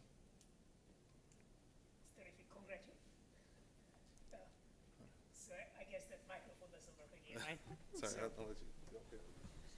Yeah, so congratulations, Zahi and Priyanka, for putting this through the approval process so quickly, actually, really.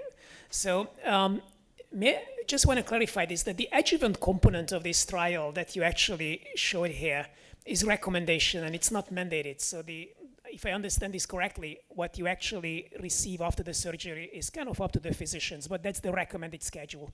And patients would also be eligible for the Tropion-03 trial, right? So remember, that's for residual disease after neoadjuvant chemotherapy, and they get randomized to physician's choice versus the TROP2 ADC. Is that correct? Yes, the patients can avail trials after surgery. The protocol specifically states that co-enrollment in Optimize is allowed since they're both through CTAP. It doesn't say that enrollment and participation in other trials is disallowed, especially for those with residual disease. We understand that those patients will seek escalation trials, and we'll have to collect that information. Our hope is that patients in both arms will avail these types of trials at similar rates. So eventually it should not impact our statistical analysis a lot. And the adjuvant therapy, the chemo is all recommended. The protocol does state the patients should receive the whole year of pembrolizumab unless they're participating, let's say, in the Optimize trial in setting of PCR. Yeah, it's very nice. So this is a very nice pair of trials, really. So may I ask how many of you will actually open it or would be willing to open it? Yeah, it's a countless number of hands, Priyanka. So. Thank you, everyone, for your support. It's a very large trial, an ambitious study, so we will need all the support to study this question. It's great. So the next trial that we hope to open again sometime in July, September is a similar neoadjuvant trial, but in the high-risk ER-positive space, and I would like to ask Erin to walk you through that. Thanks, Laios, and good morning, everybody. We are very excited that this trial will be moving forward. This is S2206, a randomized study of neoadjuvant immunotherapy plus chemotherapy versus chemo alone for the MammaPrint ultra-high risk group of patients with ER-positive, HER2-negative, stage 2 to 3 breast cancer. So just want to start out by talking a little bit about the MammaPrint assay. I think we're all familiar with this, and we know that this is an FDA-approved gene expression profiling assay incorporating 70 genes that is utilized to determine prognosis, but also potential chemotherapy benefit, which is the primary context in which it's used in general practice. And there's 3 risk categories that are defined, and specifically want to highlight that the high risk, which is principally the group that benefits from chemotherapy, is actually subdivided into 2 categories. There's MP1, which is high risk, but then also MP2, which is considered this ultra high risk category, defined by a score of negative 0.57 to negative 1. And that is actually the score group that is going to be utilized as really the integral biomarker for this study and makes patients eligible for randomization. This is the background that really supports this study. The I-SPY 2 trial really defined this subset of hormone receptor positive breast cancer patients that are MP2 that appear to be highly chemotherapy sensitive and also appear to benefit from neoadjuvant IO therapy. So you can see in all of these arms of I-SPY 2, there's a significant improvement in rates of pathologic complete response for groups that received immunotherapy as a component of their neoadjuvant therapy. So our primary objective is really to test if the addition of durvalumab, a PD-1 inhibitor, may improve invasive disease-free survival in this MP2 subgroup that is receiving neoadjuvant systemic therapy. We also have several secondary endpoints that include pathologic complete response rate. We have a robust quality of life component to this study that incorporates PROs that's led by Dr. Irene Kang. And then we also have a robust translational component with biomarker assessments that's led by our TM chair, Dr. Justin Balco. So this is the trial schema that's now been finalized and decided upon. And want to highlight that there are really two mechanisms by which patients can enter this trial. So you can either have standard of care mammoprint testing that is ordered, and if that score is MP2 on a diagnostic core biopsy, patients can actually proceed to registration and then directly to randomization. For patients where you do not want to order the mammoprint as a standard of care test, there is an opportunity to actually get mammoprint testing on study. Patients would sign a screening consent, and then the mammoprint test is provided free of charge by Agendia, and only those patients, again, who are MP2 are eligible for randomization. We estimate that about 4,000 patients will need to be screened in total by the mammoprint assay in order to enroll about 960, which is our target accrual. You can see the stratification factors there, age, nodal status, and intended adjuvant abemaciclib use. It may also soon include adjuvant ribociclib use if there's ultimately an FDA approval for that CDK4/6 inhibitor as well. And then, as we've mentioned, the randomization is to standard of care ACT chemo versus ACT chemo plus durva.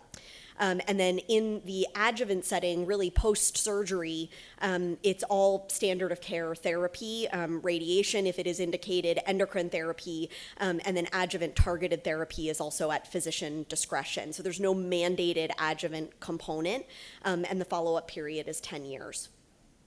So again, we've talked about the eligibility, so I won't belabor these points, but again, just highlighting those two mechanisms to enroll. You can either get mammoprint as standard of care or order it on study where it's provided free of charge. So we are testing this hypothesis, as we mentioned, that was really sort of generated by the I-SPY 2 data. At present, there is not an ongoing trial in the NCTN for high-risk ER-positive early-stage patients.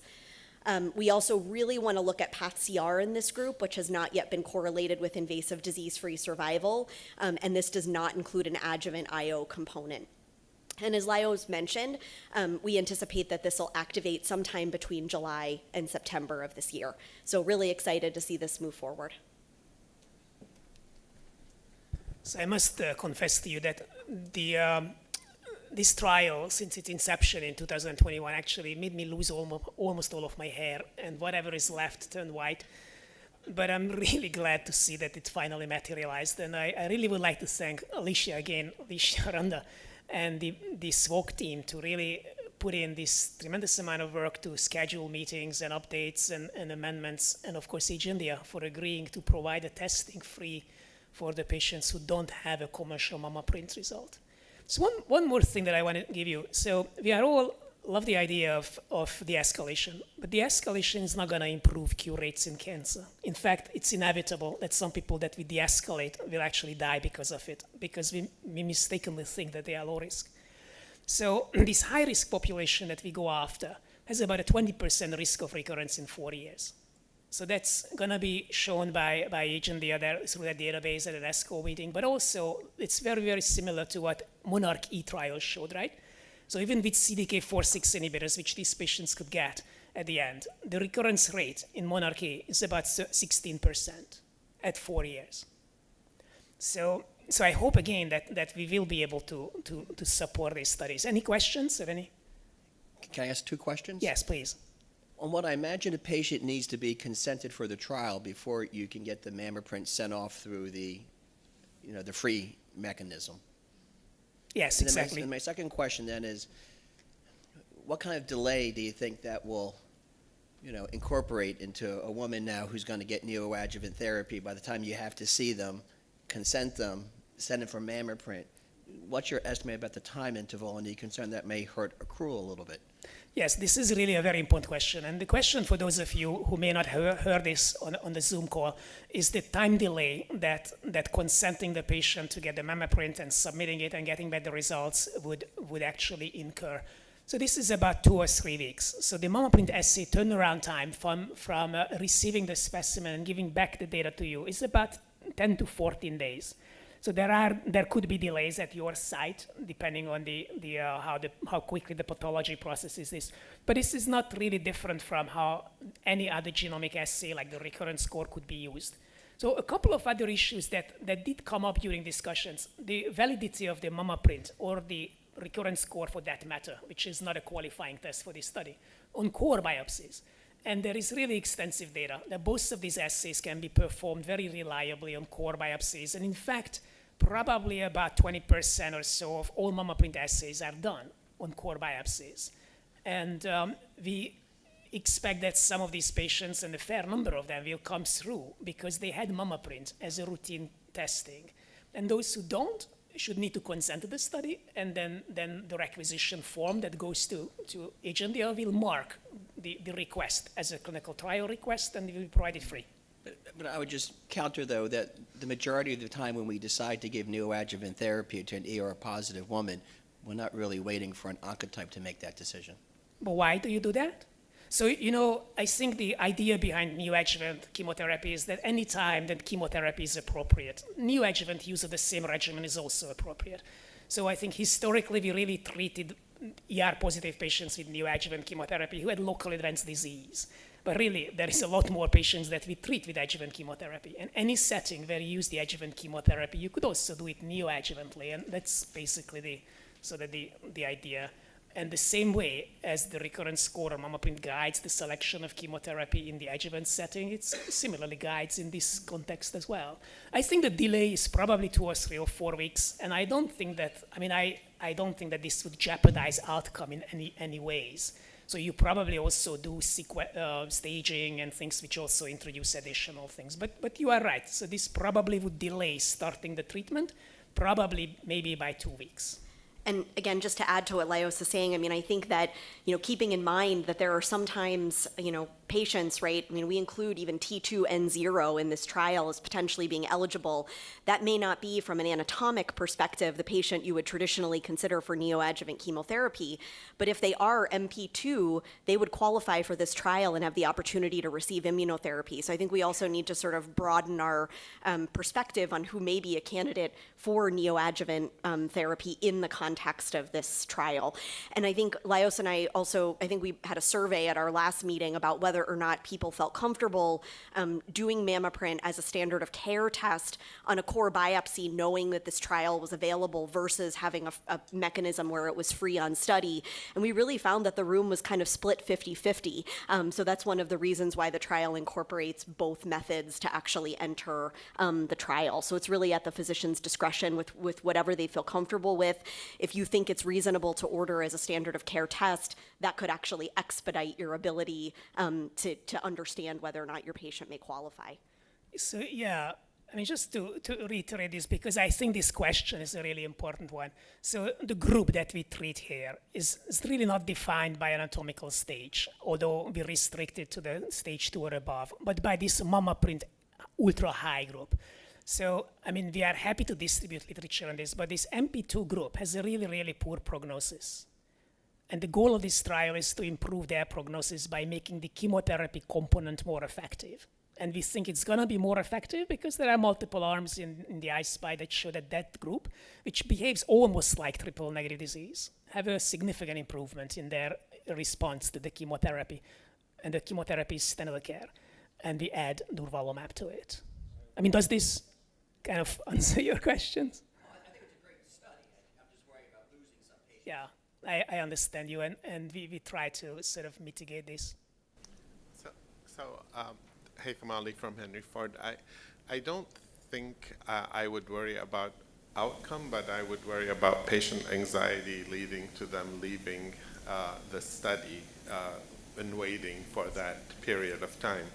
So in designing trials like that, would it be possible to allow one standard of care treatment while we're waiting for the mamma print before randomizing? I mean, may I ask you, how do you handle that same situation in the HER2 positive space or in the triple negative space? I mean, I suppose that most HER2 positive patients, if not all, with stage 2 disease gets neoadjuvant therapy, and the same thing with triple negative disease. So how do you handle it? You mean like on a clinical trial? Or off of trial? I think this clinical setting is the same as actually recommending neoadjuvant chemotherapy for a HER2 positive disease. So we have the same issue with neoadjuvant trials that require central testing for HER2, is we lose patients because they don't want to wait. So I guess the solution is that you submit the core biopsy to Agendia as soon as you get it, as routine testing. But, you know, I think the really important point that I try to make is that you want to educate patients that there is not a shred of evidence that this would actually cause any problems. And in fact, a good plan is better than a hasty plan. That's a very simple statement that anybody can relate to. And we are not delaying their treatment by 3 weeks, I mean like for 3 months or 2 months, but by maximum probably 2 weeks. And during that 2 weeks, they will have chemotherapy teaching, they will have a port placed, they will have systemic staging, and they will have prepare for starting treatment. This is Priyanka. Can I make a comment? And I want to acknowledge the concerns that all of you have raised about, you know, the patient and physician anxiety about needing to wait to start treatment once we have told them we need to get going. But I think as Lajos pointed out, you know, if we really take a step back and think about it, it takes a minimum of 2 weeks and often 3 weeks to get a patient started on preoperative chemo of any sort and any subtype. The port, the education, in many situations, insurance approvals, right? The 5 to 10 working days is already 2 weeks, echo and other things. So the mammoprint will be back in that period of time. So if a patient's identified as eligible for preoperative chemotherapy with hormone positive disease, to get them going on the trial route will help alleviate, you know, the time period. And at the end of it, if the patient is not eligible, they're still going to get standard of care chemotherapy. So it's just a matter of kind of not waiting till everything is done to present the trial to the individual, but doing it, you know, at the first visit where a decision for preoperative chemotherapy has already been made. And this is also a plea to our surgical colleagues. I think, you know, we're used to thinking about neoadjuvant systemic therapy for HER2 positive and triple negative disease, and oftentimes patients will meet medical oncology first. But in the context of ER positive disease, I think oftentimes they are not meeting the medical oncologist first because we think about upfront surgery more commonly for this disease group. So our surgical colleagues being aware of this study and the possibility that they may be a candidate for it if they're MP2, I think will also really help us. So just another thought about, you know, how we may kind of strategize to make sure that we're not losing ground from a timeline perspective. Just a quick comment on treatment delays. I'm really sensitive to this topic, and I just want to share with you about like 2-3 years ago, we published some data from MD Anderson about 5,000 patients to really evaluate whether there was an impact in neoadjuvant systemic chemotherapy treatment delays. And what we saw is that there was a delay, but only when the delay was greater than 60 days from diagnosis. So I understand the apprehension of our patients, but sometimes, you know, maybe this could help ease their anxiety. Yeah, thank you, Mariana. So I really think that that's very important, that we actually help patients understand the realities of the disease. And the reality is that a good plan and participating in a trial that pushes their chance of an 80% recurrence-free survival to 90 or 95 versus waiting 3 weeks, because there is no evidence whatsoever that waiting 3 weeks or even 4, right, would actually cause any harm. So there is also a couple of questions that came in through the Zoom. And one question was whether they could start a GnRH analog to protect the ovaries, and yes, they could start that. So that's will be considered standard of care, and it's not regulated or prohibited by the trial. So they could get GnRH analog if that's someone wants to do. I really thank you for all these questions, because that's really the purpose of this meeting, to hear your feedback and discuss these very real issues that could hinder accrual. So we're going to move on to the next study. That's the Energy Breast 009, and it's really kind of was inspired by our exponder. So Gregory, would you be able to walk us through that new study?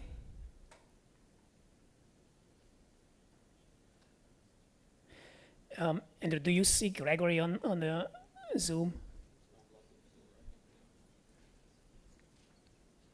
So if Dr. Vidal is not here, this is really an energy trial that will randomize, it's a randomized phase 3 study to isolate out whether it's the ovarian suppression or the chemotherapy that improves the survival of women with lymph node positive sort of low recurrence score patients that we have demonstrated in the RxPonder trial.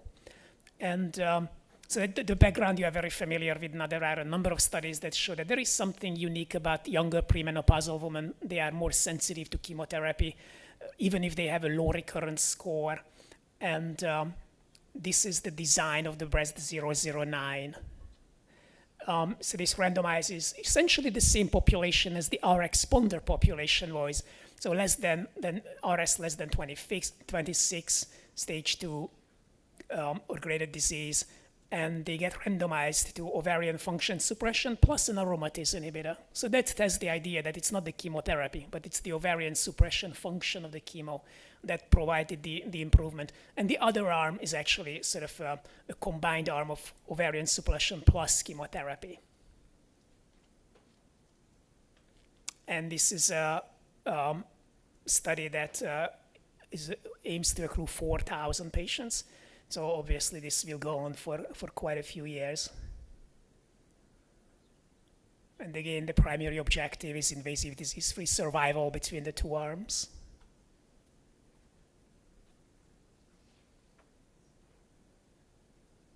And this is moving along the approval process. And again, the idea is that sometime at the end of the summer will open through the CTSU.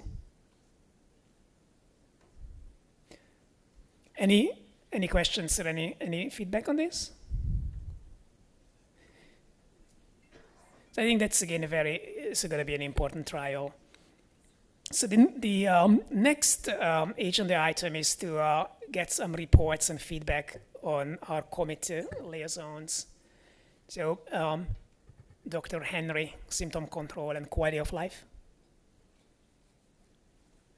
Yeah, I don't remember if there was a slide or not, but there is a slide if you just advance one. Yeah. So these are just quick reminders. In addition to the one I mentioned earlier, there is SWOG 2013, also called I Check It, which is our observational study for ICI toxicity.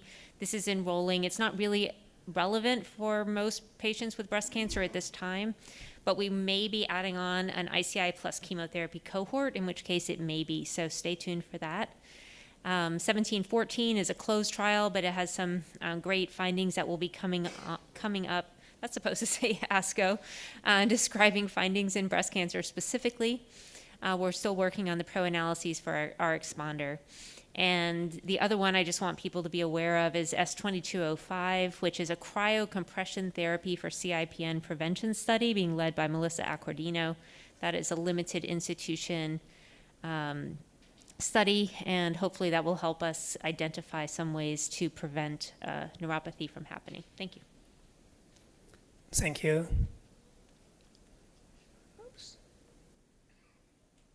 So I actually don't have more slides, but Can you go back one slide for the other committee updates?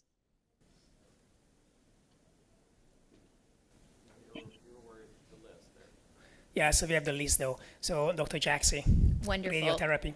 Thank you. So the radiotherapy group has really been focusing on some of the same themes that we heard emerge during the seminar this morning about tailoring radiation treatment to the individual patients. And we've all come together in the analysis of the SWOG 1007 trial to look at not only use of radiation, but also local regional outcomes in that. We developed a radiation therapy form years ago intentionally for use in that analysis, and the time has come now that we are actually going to revisit that form so that those data can be collected across all of these trials that we're hearing about, where it will ultimately be important for us also to understand patterns of care with respect to radiation treatment use and their impact on local regional outcomes. We've really tried to carpet the entire field of patients, so if you have a patient, there should be a radiation trial available for them, starting with the earliest stage patients where you heard from Dr. Shumway about BR007 in terms of omission of radiation therapy for favorable low-risk ER-positive patients early stage. You heard from Dr. Connolly about BR008, which is omission of radiation for patients with HER2-positive disease. And then Dr. Connolly also has a trial that is in development and has made it through many processes at DCP and is now she's going to be submitting a U34 to do a pilot, but this is the study that you've heard about before in terms of DCIS and intraoperative radiation therapy. So again, all of these things at the earlier end of the spectrum. Then as we get more advanced, we have the NCIC MA39 trial that I told you about, and that's the biologically favorable node-positive patients. And then we start going into the more aggressive forms of disease. We have Corey Spears, who's been working on combining CDK4/6 inhibition and has a trial in 1B that will be opening in June just at 3 sites using ribociclib concurrently with radiation therapy in locally advanced ER-positive cancer, and then hopefully bringing it back to SWOG to run that trial. And then we've got our open inflammatory breast cancer trial, which is using olaparib as a radiation sensitizer, and then we've heard a whole move towards also exploring what we can do in the setting of metastatic disease. So we're really trying to make sure there's something there for every patient. Not everything is quite ready yet, but if you have a patient, please remember the radiation therapy group is trying to make sure you have a trial too. Thanks. Thank you, Reshma. So the surgical committee update, Dr. Mammon. Yeah, so I don't know if there's anybody else from the surgical committee who could step into Dr. Mammon's role here, but if he's not here, then we move on. I'm not sure if Melinda Irvin or Dr. Moore. Oh, Dr. Moore is here, so if you could give us some updates. I think Melinda is traveling at the moment. But yeah, as far as cancer survivorship studies, Justin Floyd mentioned the S1501, which is actively recruiting patients, and a reminder that even though it's looking at cardiotoxicity and HER2-directed therapy, you do not required to be HER2 positive to be eligible for the study. If you are HER2 low and getting trastuzumab deruxtecan, you're also eligible. So really think about the study for your patients. In terms of developing concepts, we have one very early on looking at sleep coaching in cancer patients. So I know sleep is an important issue for our breast cancer population, and so more to be coming on that in the future, hopefully. That's all I have. Thank you. Cancer care delivery. I'm not sure if Dr. Hirschman is still here or not. So then, Dr. Arun, cancer prevention. I'm going to try this microphone on this side. So we have ongoing Kathy Cruz study S1904, my choice study that is randomizing providers and high-risk patients to increase chemo prevention uptake, high risk defined by atypical hyperplasia or lobular carcinoma in situ, and the intervention is standard educational material versus what we call enhanced educational modules and material. Accrual is actually going fine, 172 out of 200 providers, and 278 out of 415 patients were randomized. That's great, thank you. Dr. Lammers, the NCORP. Hello. As the NCOR representative, really excited to see a number of these studies that are going to be opening soon. I think many of them are going to accrue really well in the community for these treatment studies that are coming. One thing that was mentioned yesterday at the meeting, Lass, I think you brought it up, was the lung pragmatica study, which I think many in the room probably are aware, but the NCI is really making a push to make studies a lot more easy to conduct, a lot simpler. I think that the whole protocol for the pragmatica study is only about 10 pages.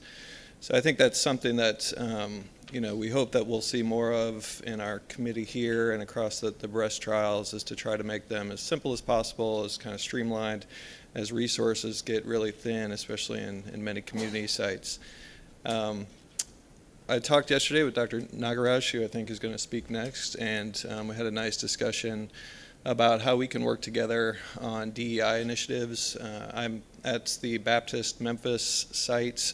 We have a hospital system that serves a very diverse community. We enroll about 35% African American patients to our clinical trials.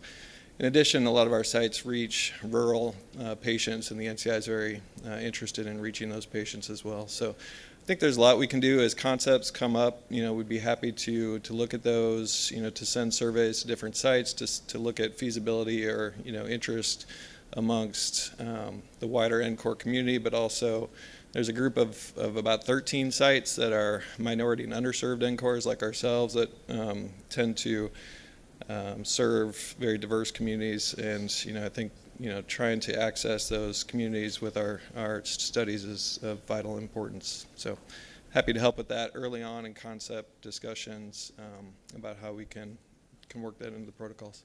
Yeah, absolutely. I think these are really, really important points, and we actually do count on the support of our NCORP members. Do you think it would be helpful? I'm not sure how the NCORP committee or your group actually is working, but I assume you probably have some regular meetings with the sites and investigators.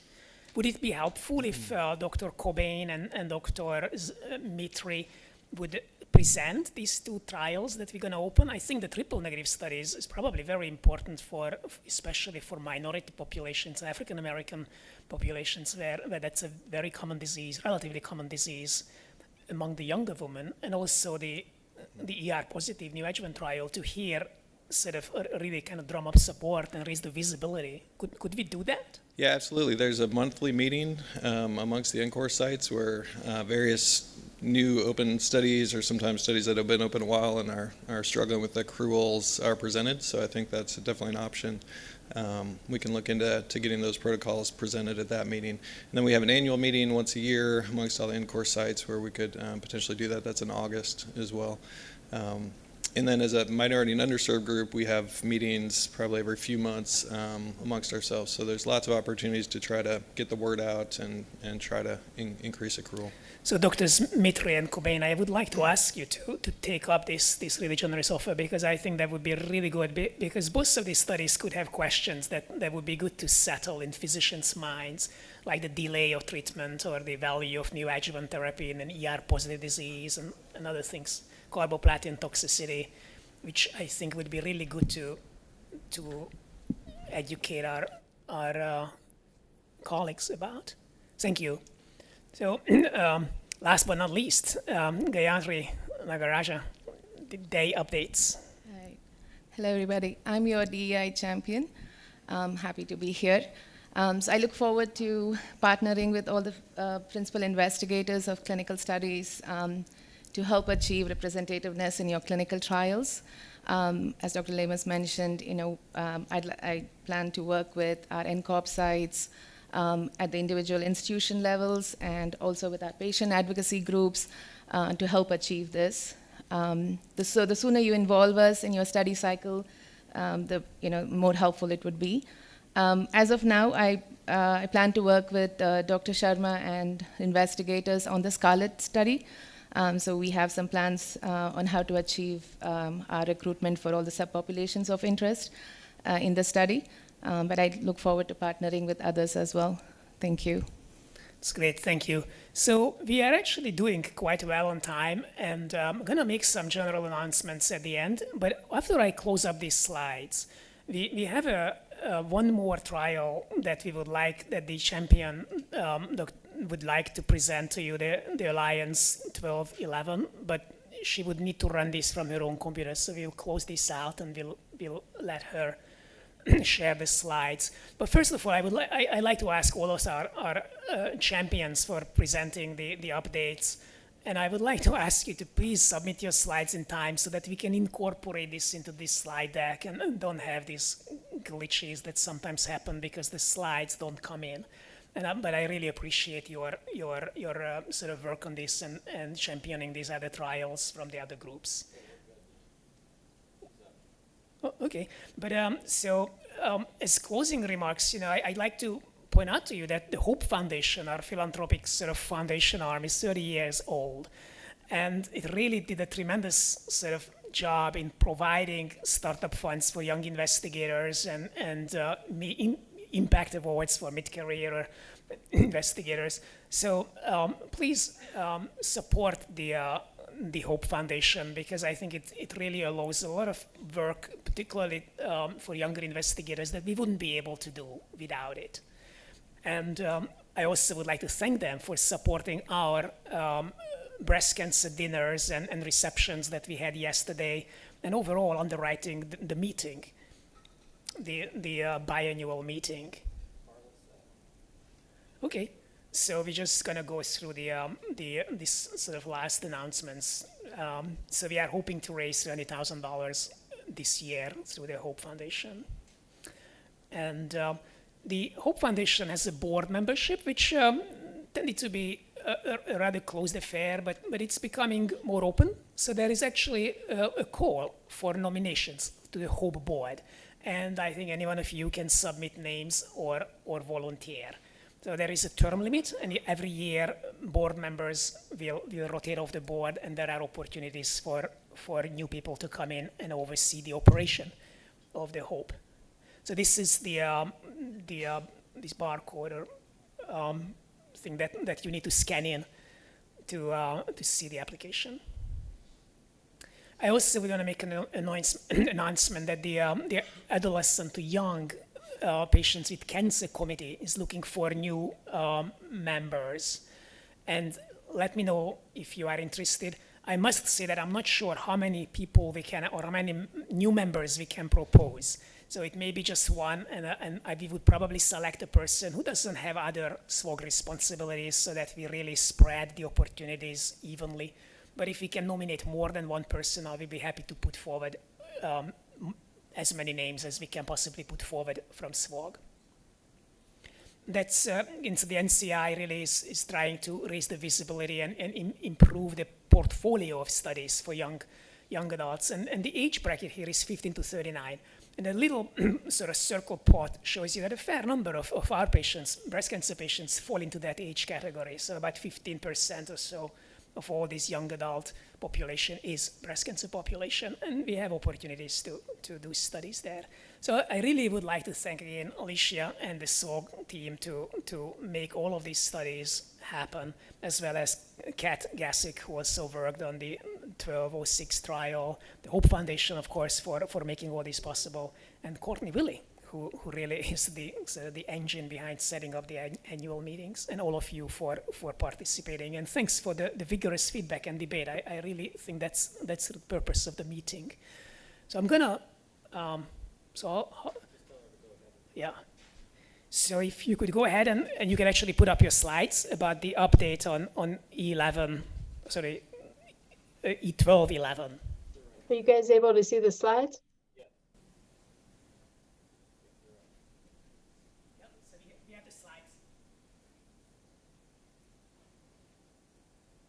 I'm sorry, I didn't hear. Are you able to see the slides? Yeah, we see the slides. Wonderful. Thank you very much. And I apologize, I'm not certain how it got lost in the slide deck that I was just contacted a week ago to present these on behalf of Dr. Jacine. So I'm Carla Sepulveda. I'm the Director of Breast Imaging at Baylor College of Medicine, and I'm also the SWOG Imaging Champion for EA1211, the direct trial.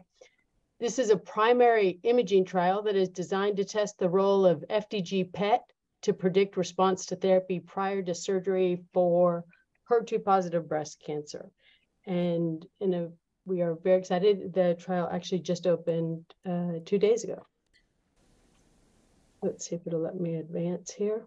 Okay, so as background, everyone is aware of the HER2 therapy revolution we have witnessed with current neoadjuvant regimens for HER2 positive breast cancer. What is not as well delineated is how we can use predictive imaging biomarkers to help us identify patients who are likely or not to have a path-CR, and how we can use that information to help optimize therapy and minimize therapy toxicity for the patient. FDG PET-CT is a promising biomarker to predict pathologic complete response. And what's particularly exciting about PET-CT is that it's as early as 2 weeks after starting both chemotherapy and HER2 targeted therapy alone in HER2 breast cancer. You can see several of the trials there that have looked at it. However, these trials have included heterogeneous treatment regimens and ER status. Only TBCRC026 was designed to identify optimal PET threshold. So if we can just take a moment and look at the schema here, you can see the eligibility criteria on the left here. Our target accrual is 235 patients. Once the patient is registered, there will be a baseline FDG PET-CT. It must be on an Akron qualified scanner. If the patient had their baseline PET-CT at an outside facility, they're still eligible. But it also has to be an Akron qualified scanner. In addition, if M1 disease is detected at this baseline FDG PET-CT, the patient will be off trial. The patient will then start the pertuzumab-based neoadjuvant therapy. And you can see down here, the patients will undergo one of 2 standard of care pertuzumab-based regimens, either the THP or the TCHP. Anthracycline-based therapy is not permitted as part of the initial regimen. Once the therapy is started, on day 15 up to day 22, a T1, the next FDG PET-CT will be performed. This is, as you know, not a standard of care scan and will actually not be interpreted on site. It will be the quantitative assessments will be done centrally, and there actually won't be a report for the physician or patient from this scan. There will just be a safety check for any kind of urgent findings locally. Then the patient will complete neoadjuvant therapy and surgery to assess complete response, and then standard adjuvant therapy and follow-up. The primary objective is to estimate the negative predictive value of FDG PET-CT for path-CR. If validated, the data will be used to design clinical utility studies using FDG PET-CT as an integral biomarker for adapting therapy.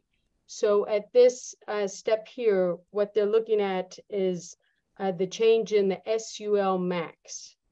And then where we envision this is because the negative predictive value, if that change in SUL max is less than 40%, which has been found to be not associated with path-CR, then we can imagine that those patients could then be escalated in their treatment. This is additional information on contacts, and this is the physician champions. In terms of conflicting studies, the only other trial that we see as potentially as a conflict is the EA1181, the Compass HER2 PCR, which we discussed earlier. As was discussed, they have had robust accrual, and it's estimated to close in August. So in the meantime, these 2 studies have very similar patient profiles, so we are encouraging co-enrollment for both trials for those patients. Appreciate the time. Thank you. Okay, thank you, Carla, and thanks for sort of reminding us to review this. So I have a question. So how do you know that the PET-CT is more accurate than an MRI, or is there any concern about 2 PET-CTs back-to-back, which probably would be the equivalent radiation to 6 CT scans of the chest within 2 weeks? Yeah, so for full disclosure, I am not a nuclear medicine physician. I am a breast imager that reads MRIs, mammograms, and ultrasounds. And that was my immediate response when I was looking at this is, why are we doing this with MRI? It seems to fit more into the sort of workflow. So there were a couple reasons that Dr. Jacine outlined. One was related to that PET-CT shows the change sooner. The iSPY2 data showed that the association of change and functional tumor volume on MRI was documented at later time points. So I think when it was associated with PET-CR. So I think her intention here is to have that window sooner in the therapy journey for the patient to modify the treatment if needed. She also included in the protocol a statement about how glucose metabolism is downstream from HER2 metabolism. So there was sort of an association with that. But absolutely, I do think just in terms of workflow, that a very similar study looking at MRI would make sense as well. Great, thank you. So this is going to conclude our meeting, and I would like to thank our audiovisual team here also to try to fix the glitches in the system. I'm not sure that we always succeeded, but I think they did the best, so thank you.